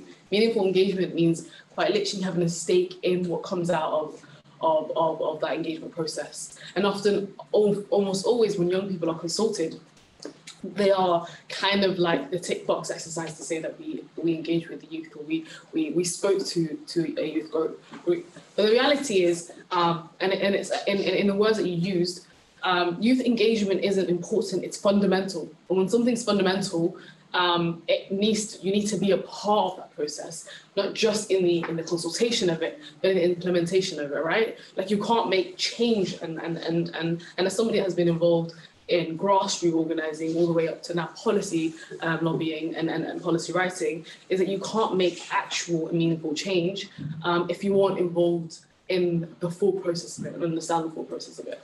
And often, almost always, and the reality is, in all policy, it affects young people disproportionately. Like the reality is we have the most to lose and the most to gain in these processes. So actually, when we develop policy, I think for me the most important thing is understanding what meaningful youth engagement looks like, right? And embodying that in the work that we do, and embodying that in the policy writing, embodying that in the implementation of it, and embodying it in actually reviewing it. Because I think often, almost always, what doesn't happen in policy making is actually taking a step back, right? When you're so fundamentally involved in the work that's happening and the formation of it, you kind of lose sight of the end goal, right? What you're trying to achieve.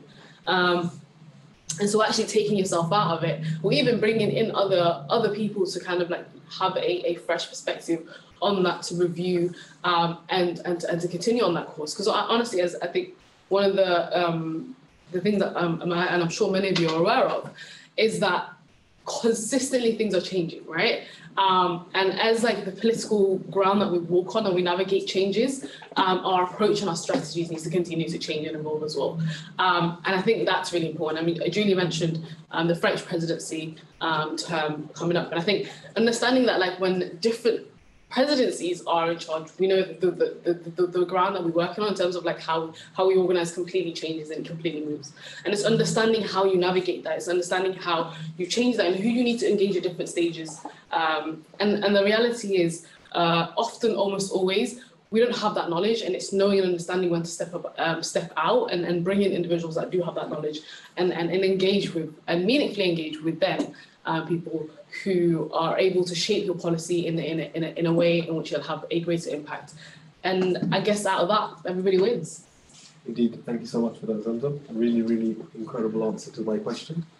And I'm sure many of those listening will agree completely with you. We are coming to the end of the session, but I do want to bring in Cornelia, if that's okay, if she is still there. just to ask her perspective. If she's still there, I'm not sure. I think there she is. Your perspective on meaningful youth engagement in the policy-making process.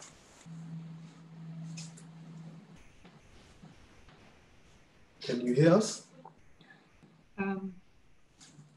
Not really. What was the question? Sorry, I didn't hear it. The question was, how can we have meaningful youth engagement in the policy-making process? Specifically, of course, when we're speaking about anti-racism. Sorry. Yeah, I think now we are in the pandemic time, but I hope I'm waiting for the end of them.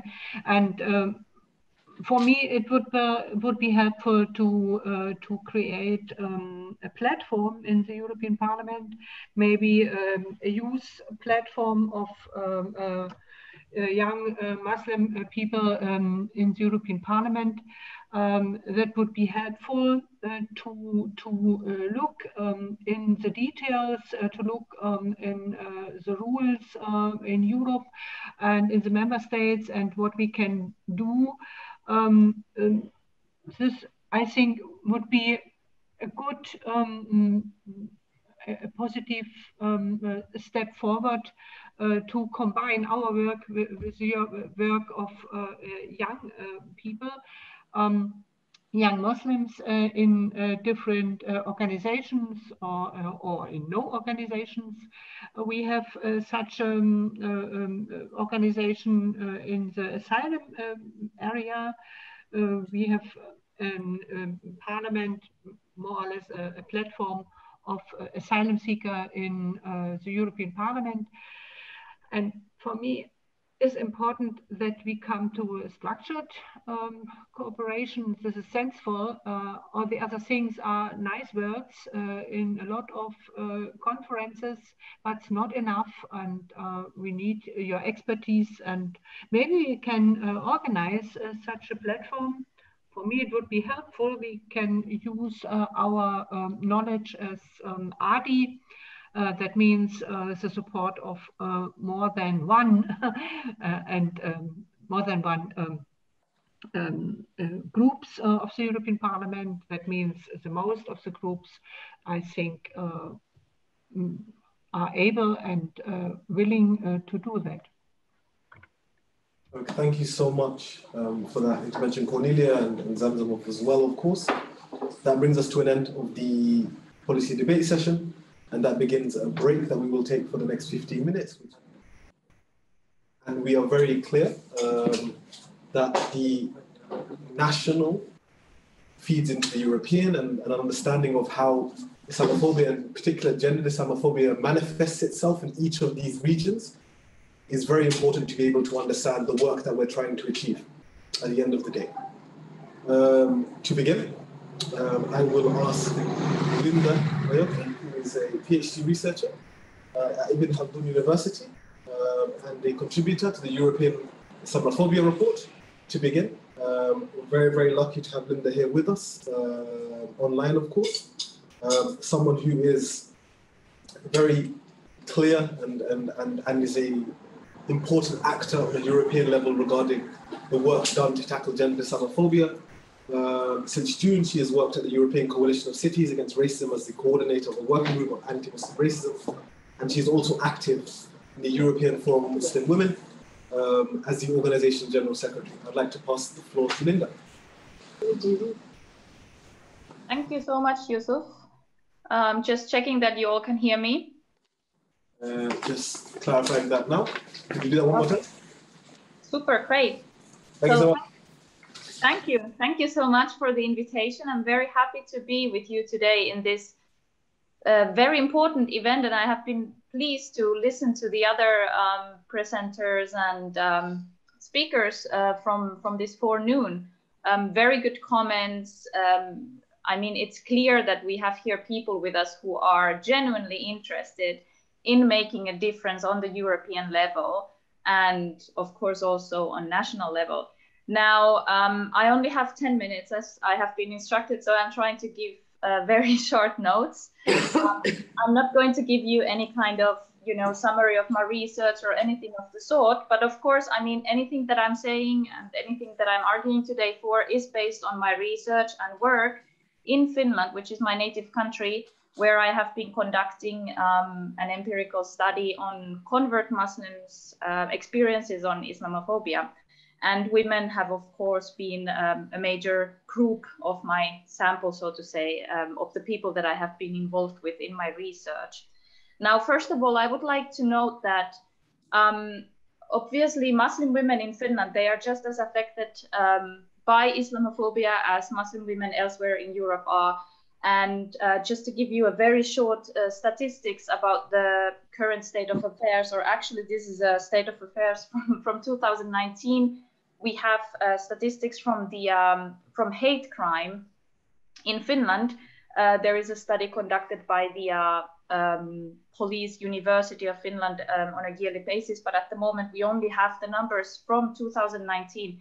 So what is basically going on in Finland is that at the end of the day, 50% of all the hate crime that is committed against or actually with a bias motivation based on religion, 50% of those victims, they are Muslims. And among those victims, 60% are women. So indeed, women are most victimized on hate crime. Muslim women are most victimized on hate crime in Finland at the moment. And obviously, this is something that has to do with very serious issue as a hate crime. But I would like to talk about Islamophobia and the experiences also on a larger scale, right? So I was thinking about this, from the perspective of policy. Maybe there are most probably people who want to know what are things that we should be taking into consideration when we are drafting legislations and when we are doing policy work.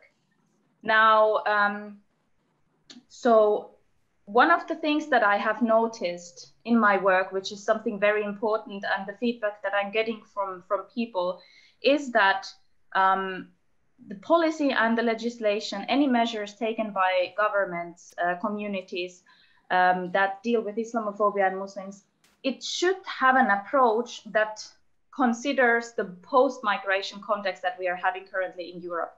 So this means that Muslim women, for instance, as a target of policy, they shouldn't anymore be considered only as part of integration policy or integration programs. We are long over that, okay? And this is something that women in Finland are also very tired of. So in my opinion, there should be a differentiation. I mean, obviously there is a need for policy when we're talking about immigrants and immigrant women, different empowerment measures. But at the same time, if there is any kind of policy or measurement taken towards or to empower Muslim women, they should be considered. Maybe, in my opinion, a good idea would be just the general gender policy of the country, right? Or minority context, because we have, for example, countries such as Finland where minorities like Roma are taken into special consideration, right? So gender and minority context is much more constructive in this manner, in my expert opinion. Now, also here connected to this is that the acknowledgement that Muslim women's experiences, they cannot always be categorized as necessarily something that is related to ethnicity. We have been talking about intersectionality today a lot, right? However, there are still experiences that you cannot say that, okay, this is something that, we can say that is based on visible ethnic background or visible even, or let's say factual or perceived Muslimness. There are Muslim women from different backgrounds in all around Europe and also in Finland. So we have, including also converts, right? So this is a whole nother category of people who are experiencing Islamophobia on different levels. And we can't always treat these experiences on the same level, right? So we have also Muslim women who they relate to their faith on different levels, okay? So, for example, there are Muslim women, and these are not necessarily even a minority, who do not choose to wear any kind of what we might call religious clothing, right? So these Muslim women, they self-identify themselves just as much as Muslims, as those Muslim women who manifest their religion by their outer appearance, let's say, right? So these Muslim women, they feel the impact of Islamophobia just as much as any other Muslim women would feel. So if we're, for example, talking about legislation that puts restrictions on wearing the religious clothing, women who do not wear the headscarf, they might not at that very moment be directly impacted by that legislation. That is true. However, when they are pondering, when they're thinking about possibly accessing their basic human rights in terms of religious freedom in the future, they might be considering taking on the headscarf, wanting to wear the veil.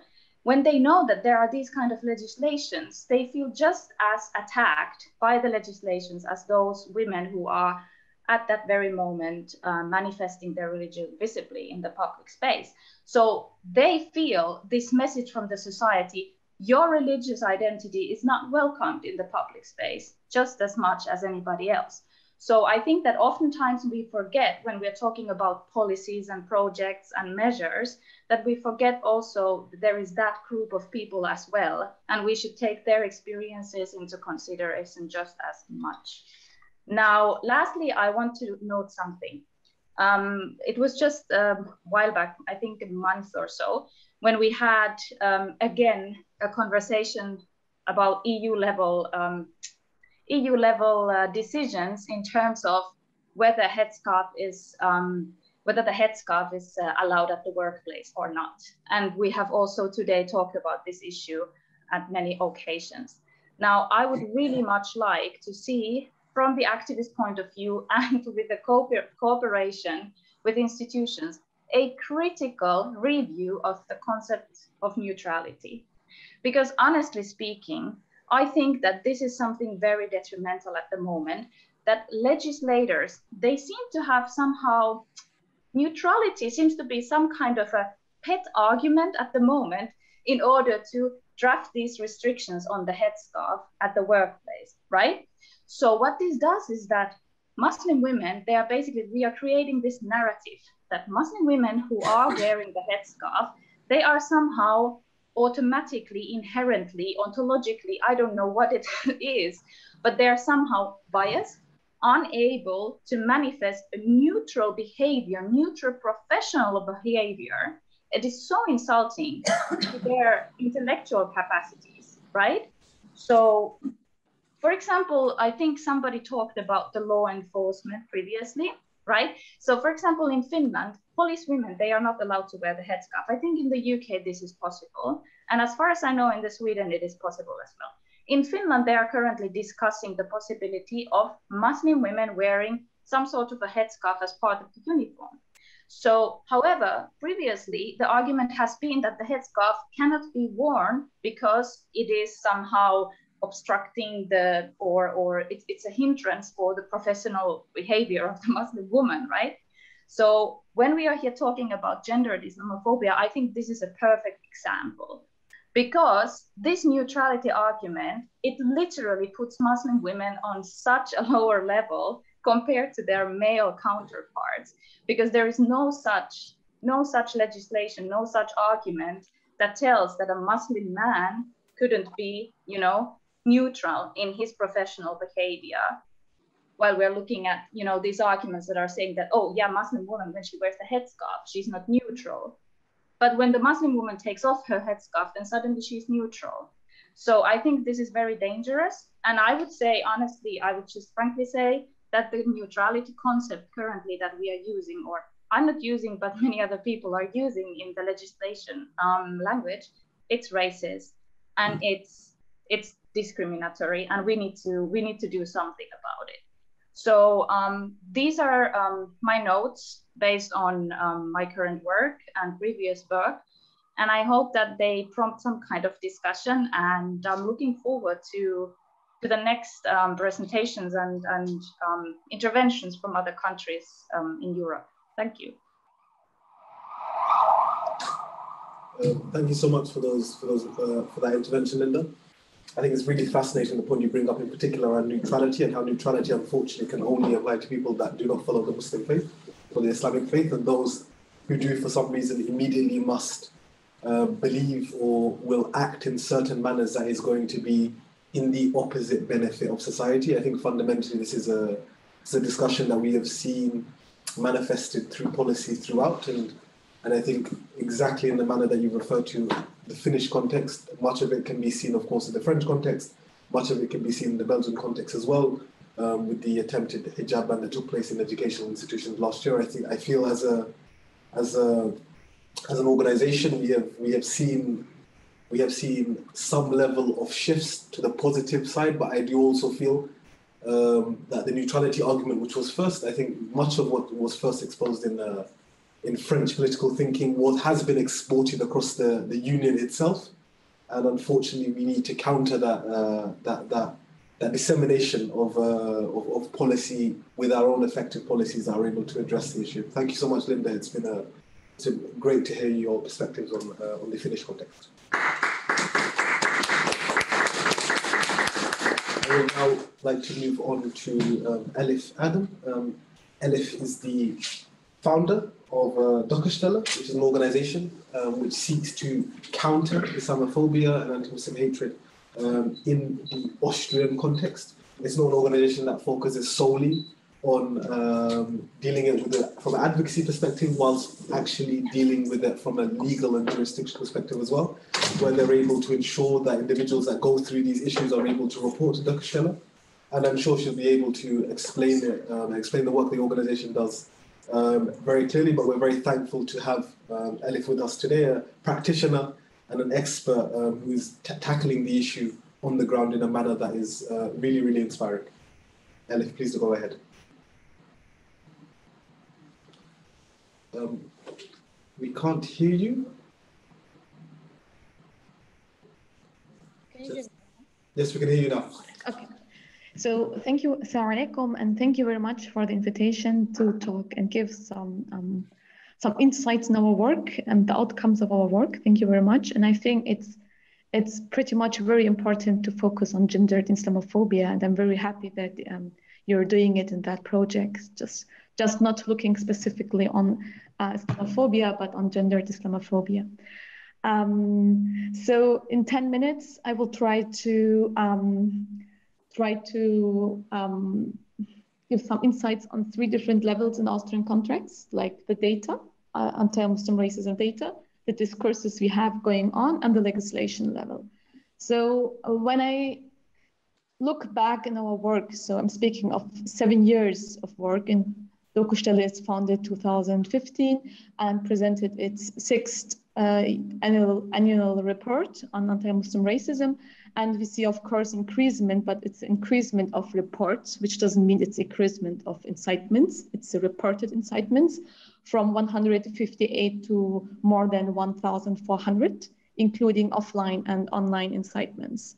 And when we look specifically, and we started looking specifically from the beginning on the gender, like who is actually a victim of anti-Muslim racism.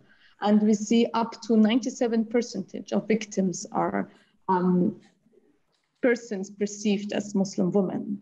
So it's up to 97%, which is highly quite a lot. We just had last year difference. We had number of more than 50% of man victims. And then we tried to figure out, like, this is quite striking. So why there is a lot of man being victim of Islamophobia. In the same time, we have quite a lot of women last year before our experiences. And then we saw that the mostly victims, man, are on online incitements. So we see a difference between online and offline. We see that on offline spheres, Muslim women are much more targeted from anti-Muslim racism than on online level. This might have different explanations. It could be that the men are more involved in discussion on online discussions, etc., etc. But this is a sphere which could be make a research on it, which was very interesting.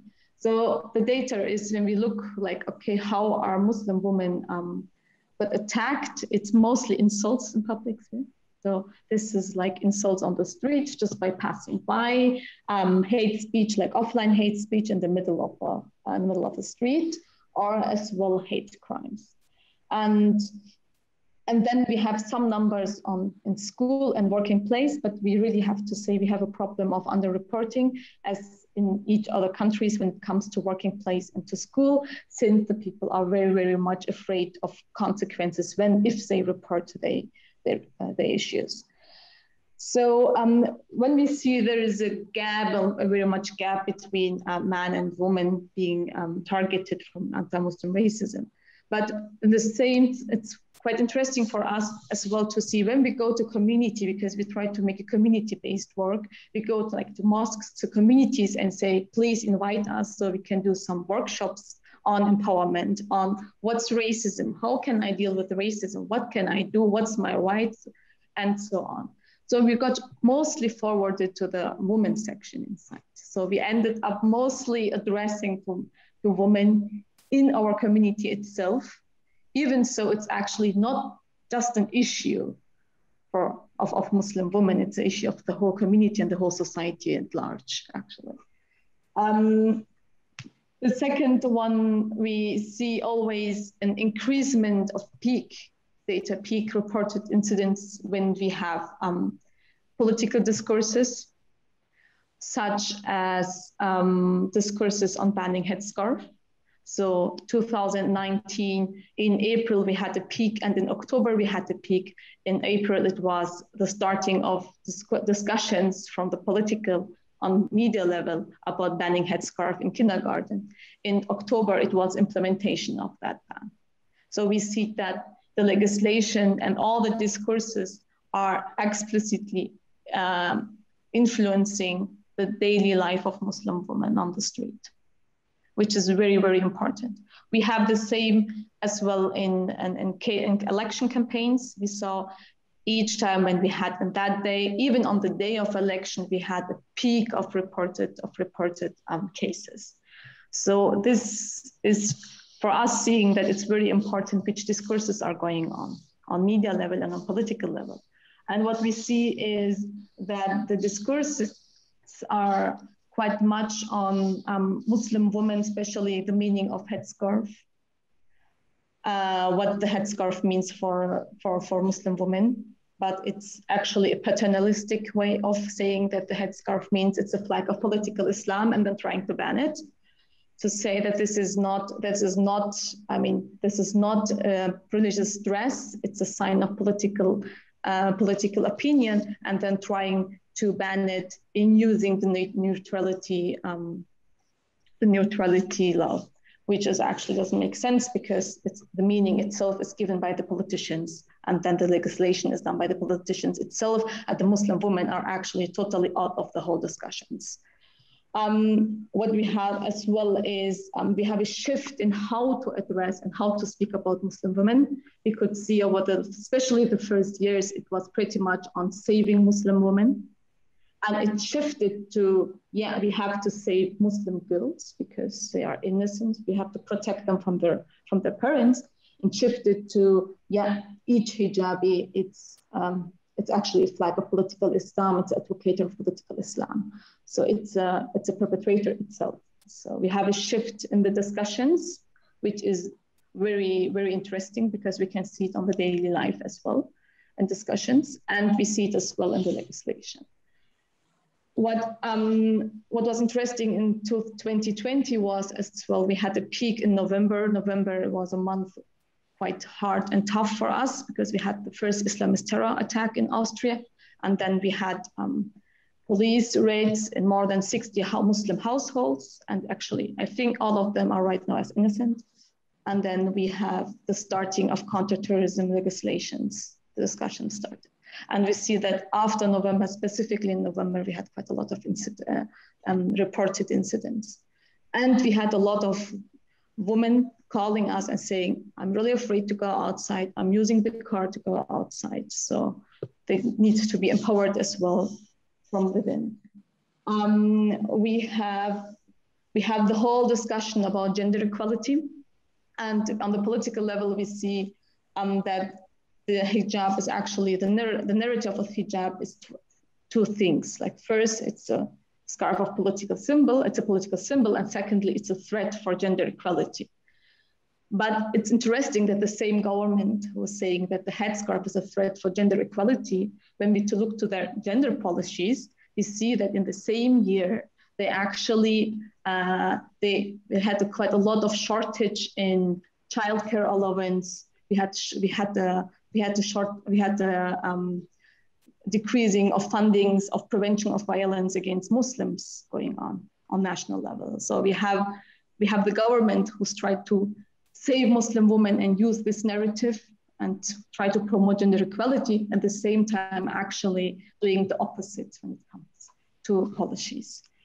And that actually pretty much, and just one thing before I finish, is that on legislation level, it's really interesting in Austria that we started in 2 years, we had a lot of different bans coming. We had a ban of for children in kindergarten, even so we don't have any data about how many kids are really wearing headscarf in kindergarten. We had a very long discussion about that discourses, and then we had the ban in kindergarten.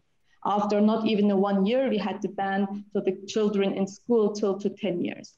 And at the same time, and this is very, very, very specific for Austria and not like it's different in Germany and other European countries, is in Austria, it's specifically like kippa and patka are allowed at school, but except the hijab, it's forbidden. So even the neutrality thing is here totally not working because they base it not on neutrality, they base it on gender equality, and they say, yeah, patka and kippa, it's not actually something, again, it's not a threat for gender equality, but hijab is. And then we had a ban, and then we had discussions about banning headscarf for public officials. In the same time, we had the constitutional court who actually lifted the ban and said this is actually not in accordance with the constitution to say we are forbidden just for Muslim girls headscarf, but allowing everything else. So we had a very populist discourses and very populist legislations, even legislations which got lifted afterwards from the constitutional court. But what's happening is the result is we have all the poisoned atmosphere in the society, and we have all the narratives built from the political and media discourses and still in the society itself, which is of course affecting the Muslim woman on the street. And yeah, this is pretty much. And one thing I really hated when we speak about Islamophobia and put it to the right-wing extremist parties. In Austria, we see that it's pretty much in the middle and on the left-turn political spectrum, you can see as well quite a lot of Islamophobic narratives. So we're just not talking about right-wing, we're talking about actually each political spectrum we can find Islamophobia, especially gendered Islamophobia, even so in some feminist spheres. So thank you very much.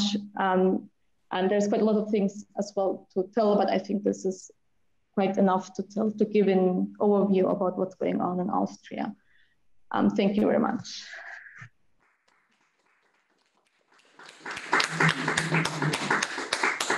Thank you so much, Alif.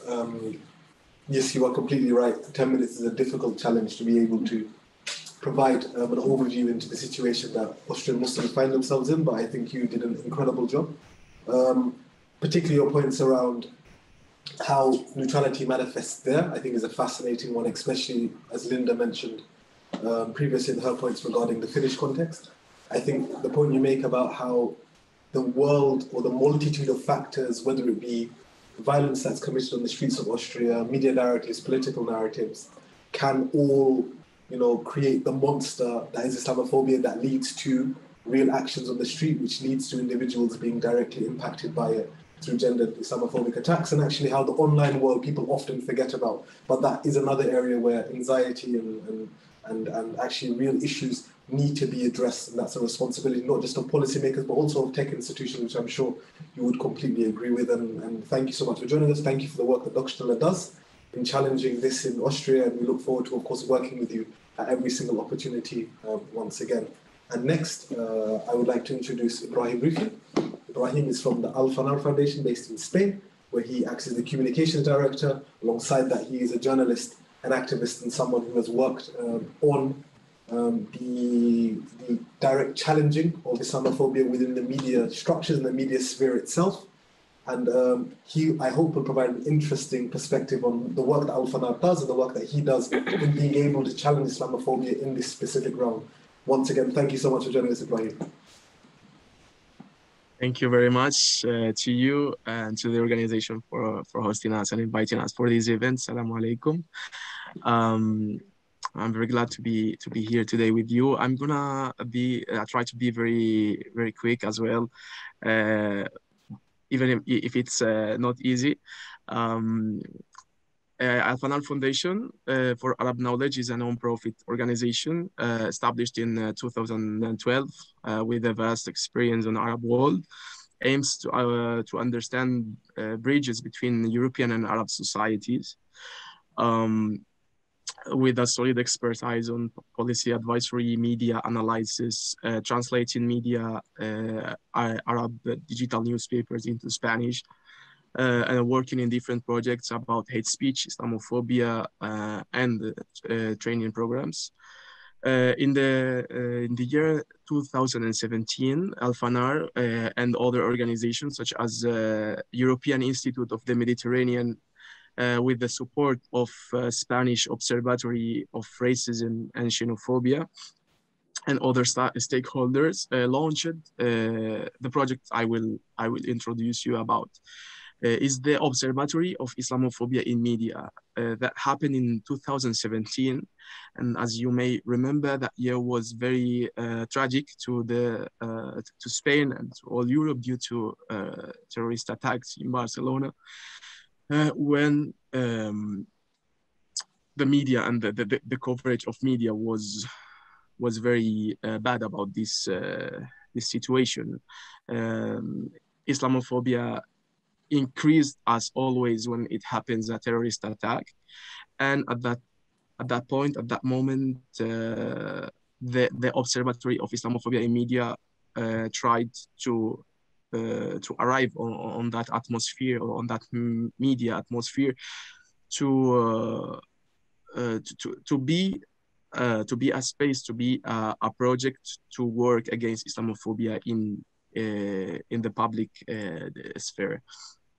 The project of the observatory study and identify journalistic information that stigmatize Muslims, offer trainings to faculties and schools of journalism and communication around all Spain, make recommendation. Observatory has created the first guidelines to write about Muslims for journalists.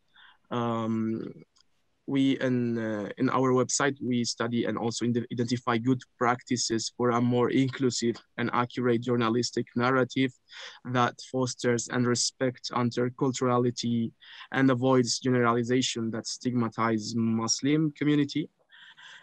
We publish monthly qualitative analyses and quarterly statistics. We publish an annual report. Next month, we'll publish report, Observatory of Islamophobia in Media 2020. We also train journalists, and we are now working in a project called Agenda of Media Diversity, where we will try to bring together the Muslim organizations and the Muslim active citizens in Spain with the Spanish national newspapers and media in general, who has a very big lack of representation of diversity in their teams. We work also in a network with similar projects that work in other European countries, and we work within a methodology that is updated annually. The project has generated in Spain greater awareness of Islamophobia, at least among journalists, and we can see that according to the statistics, the first year when Observatory appeared and was created,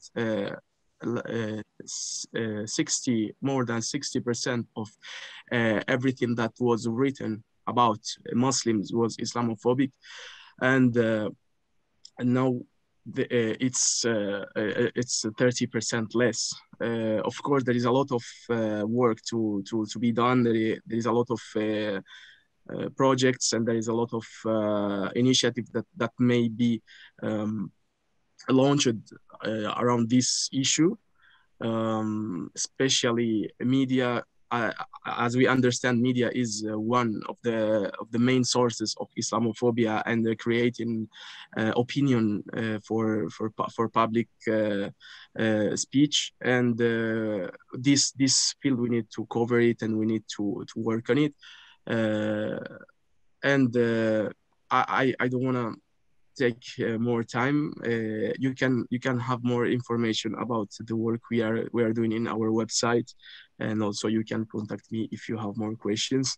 And I really thank you. I thank the organization for this event, and all the participants for your job, the job that you're doing, which is very important in our societies nowadays. Thank you very much. Ibrahim, thank you so much for that, and thank you for your kind words at the end. We are very, very happy to have worked with Al-Fanad for a very long time, and we of course hope to continue working. The specific work that Al-Fanad does is really important in being able to challenge media organizations and institutions to ensure that their coverage of Muslim communities, and actually of migrant communities altogether, is fair. And I think, of course, we exist in a time where all people want are retweets and more viewers on their channels, and unfortunately, Muslims have been scapegoated as the method to be able to gain those viewers and to gain those retweets. But through the work of Al-Fanad and other organizations, we are seeing hopefully some changes, and we look forward to working with you, supporting with you, and engaging with you as, of course, time continues. And thank you so much for your really interesting remarks, Ibrahim. Moving on, and to end, I'd like to, of course, thank all of our panelists who gave fascinating insights into the national and local context of challenging Islamophobia, gender Islamophobia in particular. And from a practical perspective, I really recommend for those of you from the countries that were spoken about, either Austria, Finland, or Spain, or not, please do have a look at the websites of those different organizations to see the work that's being done, and see if you can maybe even replicate it on a local or national level. Because this type of work is often done underfunded and undervalued, and more than ever, we need reactions from civil society actors, we need reactions from activists and actors to ensure that this work is taken forward. And I'm very, very lucky and privileged to have engaged with these individuals before, and I look forward to engaging with them and continuing the work against gender Islamophobia on a local and national level. And that brings us to the closing remarks of the event. Very lucky to have Zamzam back on stage again to provide those closing remarks. We made an active effort to ensure that a Muslim woman started and ended the event. For us as an organization, we are very clear. It's not about speaking on behalf, but actually providing the mic to and the platform to Muslim women to be able to reclaim their own narratives. Therefore, I will start up soon. I have a couple of quick notices, if that's okay. As mentioned prior to the break, there is an event going on at 1:30 today, challenging Islamophobia and the methods in which organizations and civil society organizations are using that. The registration link I will post once again. There is another event taking place from the 24th to the 26th, held by FADV, focused on International Youth Forum Against Islamophobia. The link will once again be posted in the Zoom and will be sent to all of the attendees as well. For those of you that have that may not necessarily see the chat itself, very important to attend. There will be English and Italian simultaneous translation, and it will be an interesting forum where debates, discussions, and keynotes will take place, where this issue of Islamophobia can be addressed from a youth perspective. Like we said, it's not about speaking on behalf of the youth, but it's about allowing the youth to have their own opportunities to co-create policy with one another. Before I pass it over to Zamzam, I'd like to thank all of our speakers and panelists, and thank you for all of you for attending so far, and I'll pass it to Zamzam to provide those closing remarks. Thank you. Thank you very much. So I'm Zamzam, and I'm back to close this incredibly important conference. And first of all, I guess I want to thank FEMYSO and all the other partners who have made this event possible. Those of you that attended, all the panelists and that contributed on this very incredibly important topic. And I think attending like events right now has already been, we've all got Zoom fatigue, and like these hybrid conferences are always unusual and uncomfortable, but I think really, really important, and commend you all for being here. And I can look around, see that you're all sincere about the work that and tackling Islamophobia. And but actually, the reality is we need far more than sincerity to tackle Islamophobia. We need to act. We need actual action to tackle the problems at hand. So there must be a genuine commitment from all of us, those of us on the live stream, and those of us here physically in the room, to commit each and every one to tackling Islamophobia experienced and defined by Muslim communities. Because the reality is Islamophobia is a direct threat. It quite literally ends lives. It cripples bodies and it destroys families. And I've seen how this impacts communities firsthand.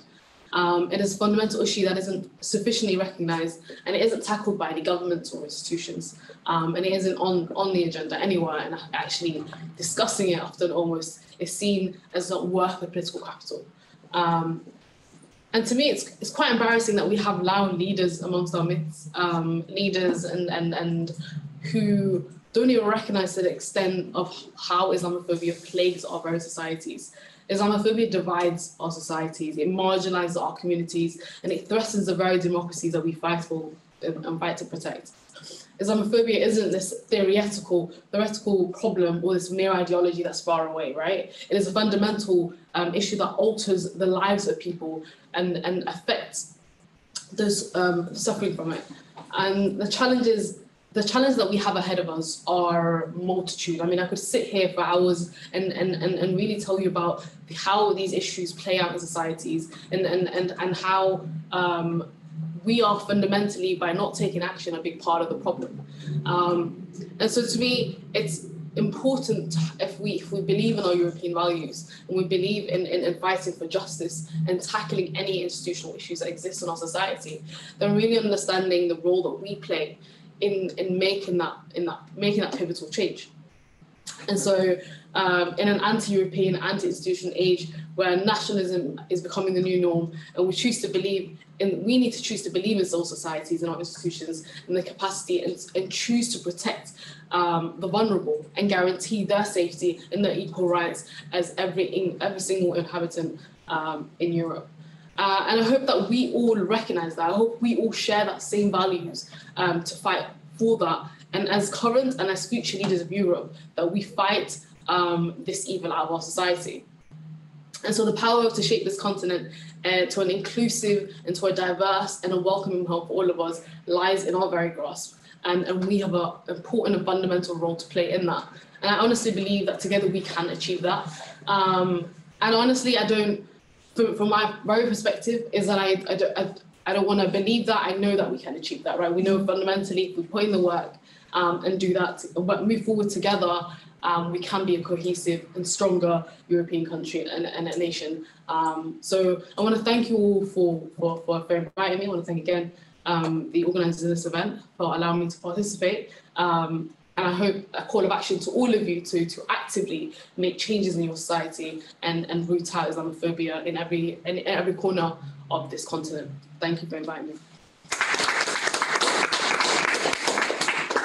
And as I've said, that brings us to an end of the EU policy talks, Day Against Islamophobia Symposium, tackling gender and Islamophobia in particular, organised by Project Meet. Please do visit the Project Meet website, which is part of the invitations and can be seen. Following this event, we will send along the Project Meet brochure and links to the work that we're doing as a project and the work of our partners, which we are very lucky to have. It has been an excellent discussion. We've had discussion points and actually interventions from MEPs, from the Commission of Equality, from local civil society activists, and from important stakeholders tackling this issue. We look forward to seeing the work that we all achieve together on this incredibly important topic. And as Zamzam said at the very beginning, the time for talk is over, the time to act is now. And I thank you so much for your attention and your attendance. Thank you so much.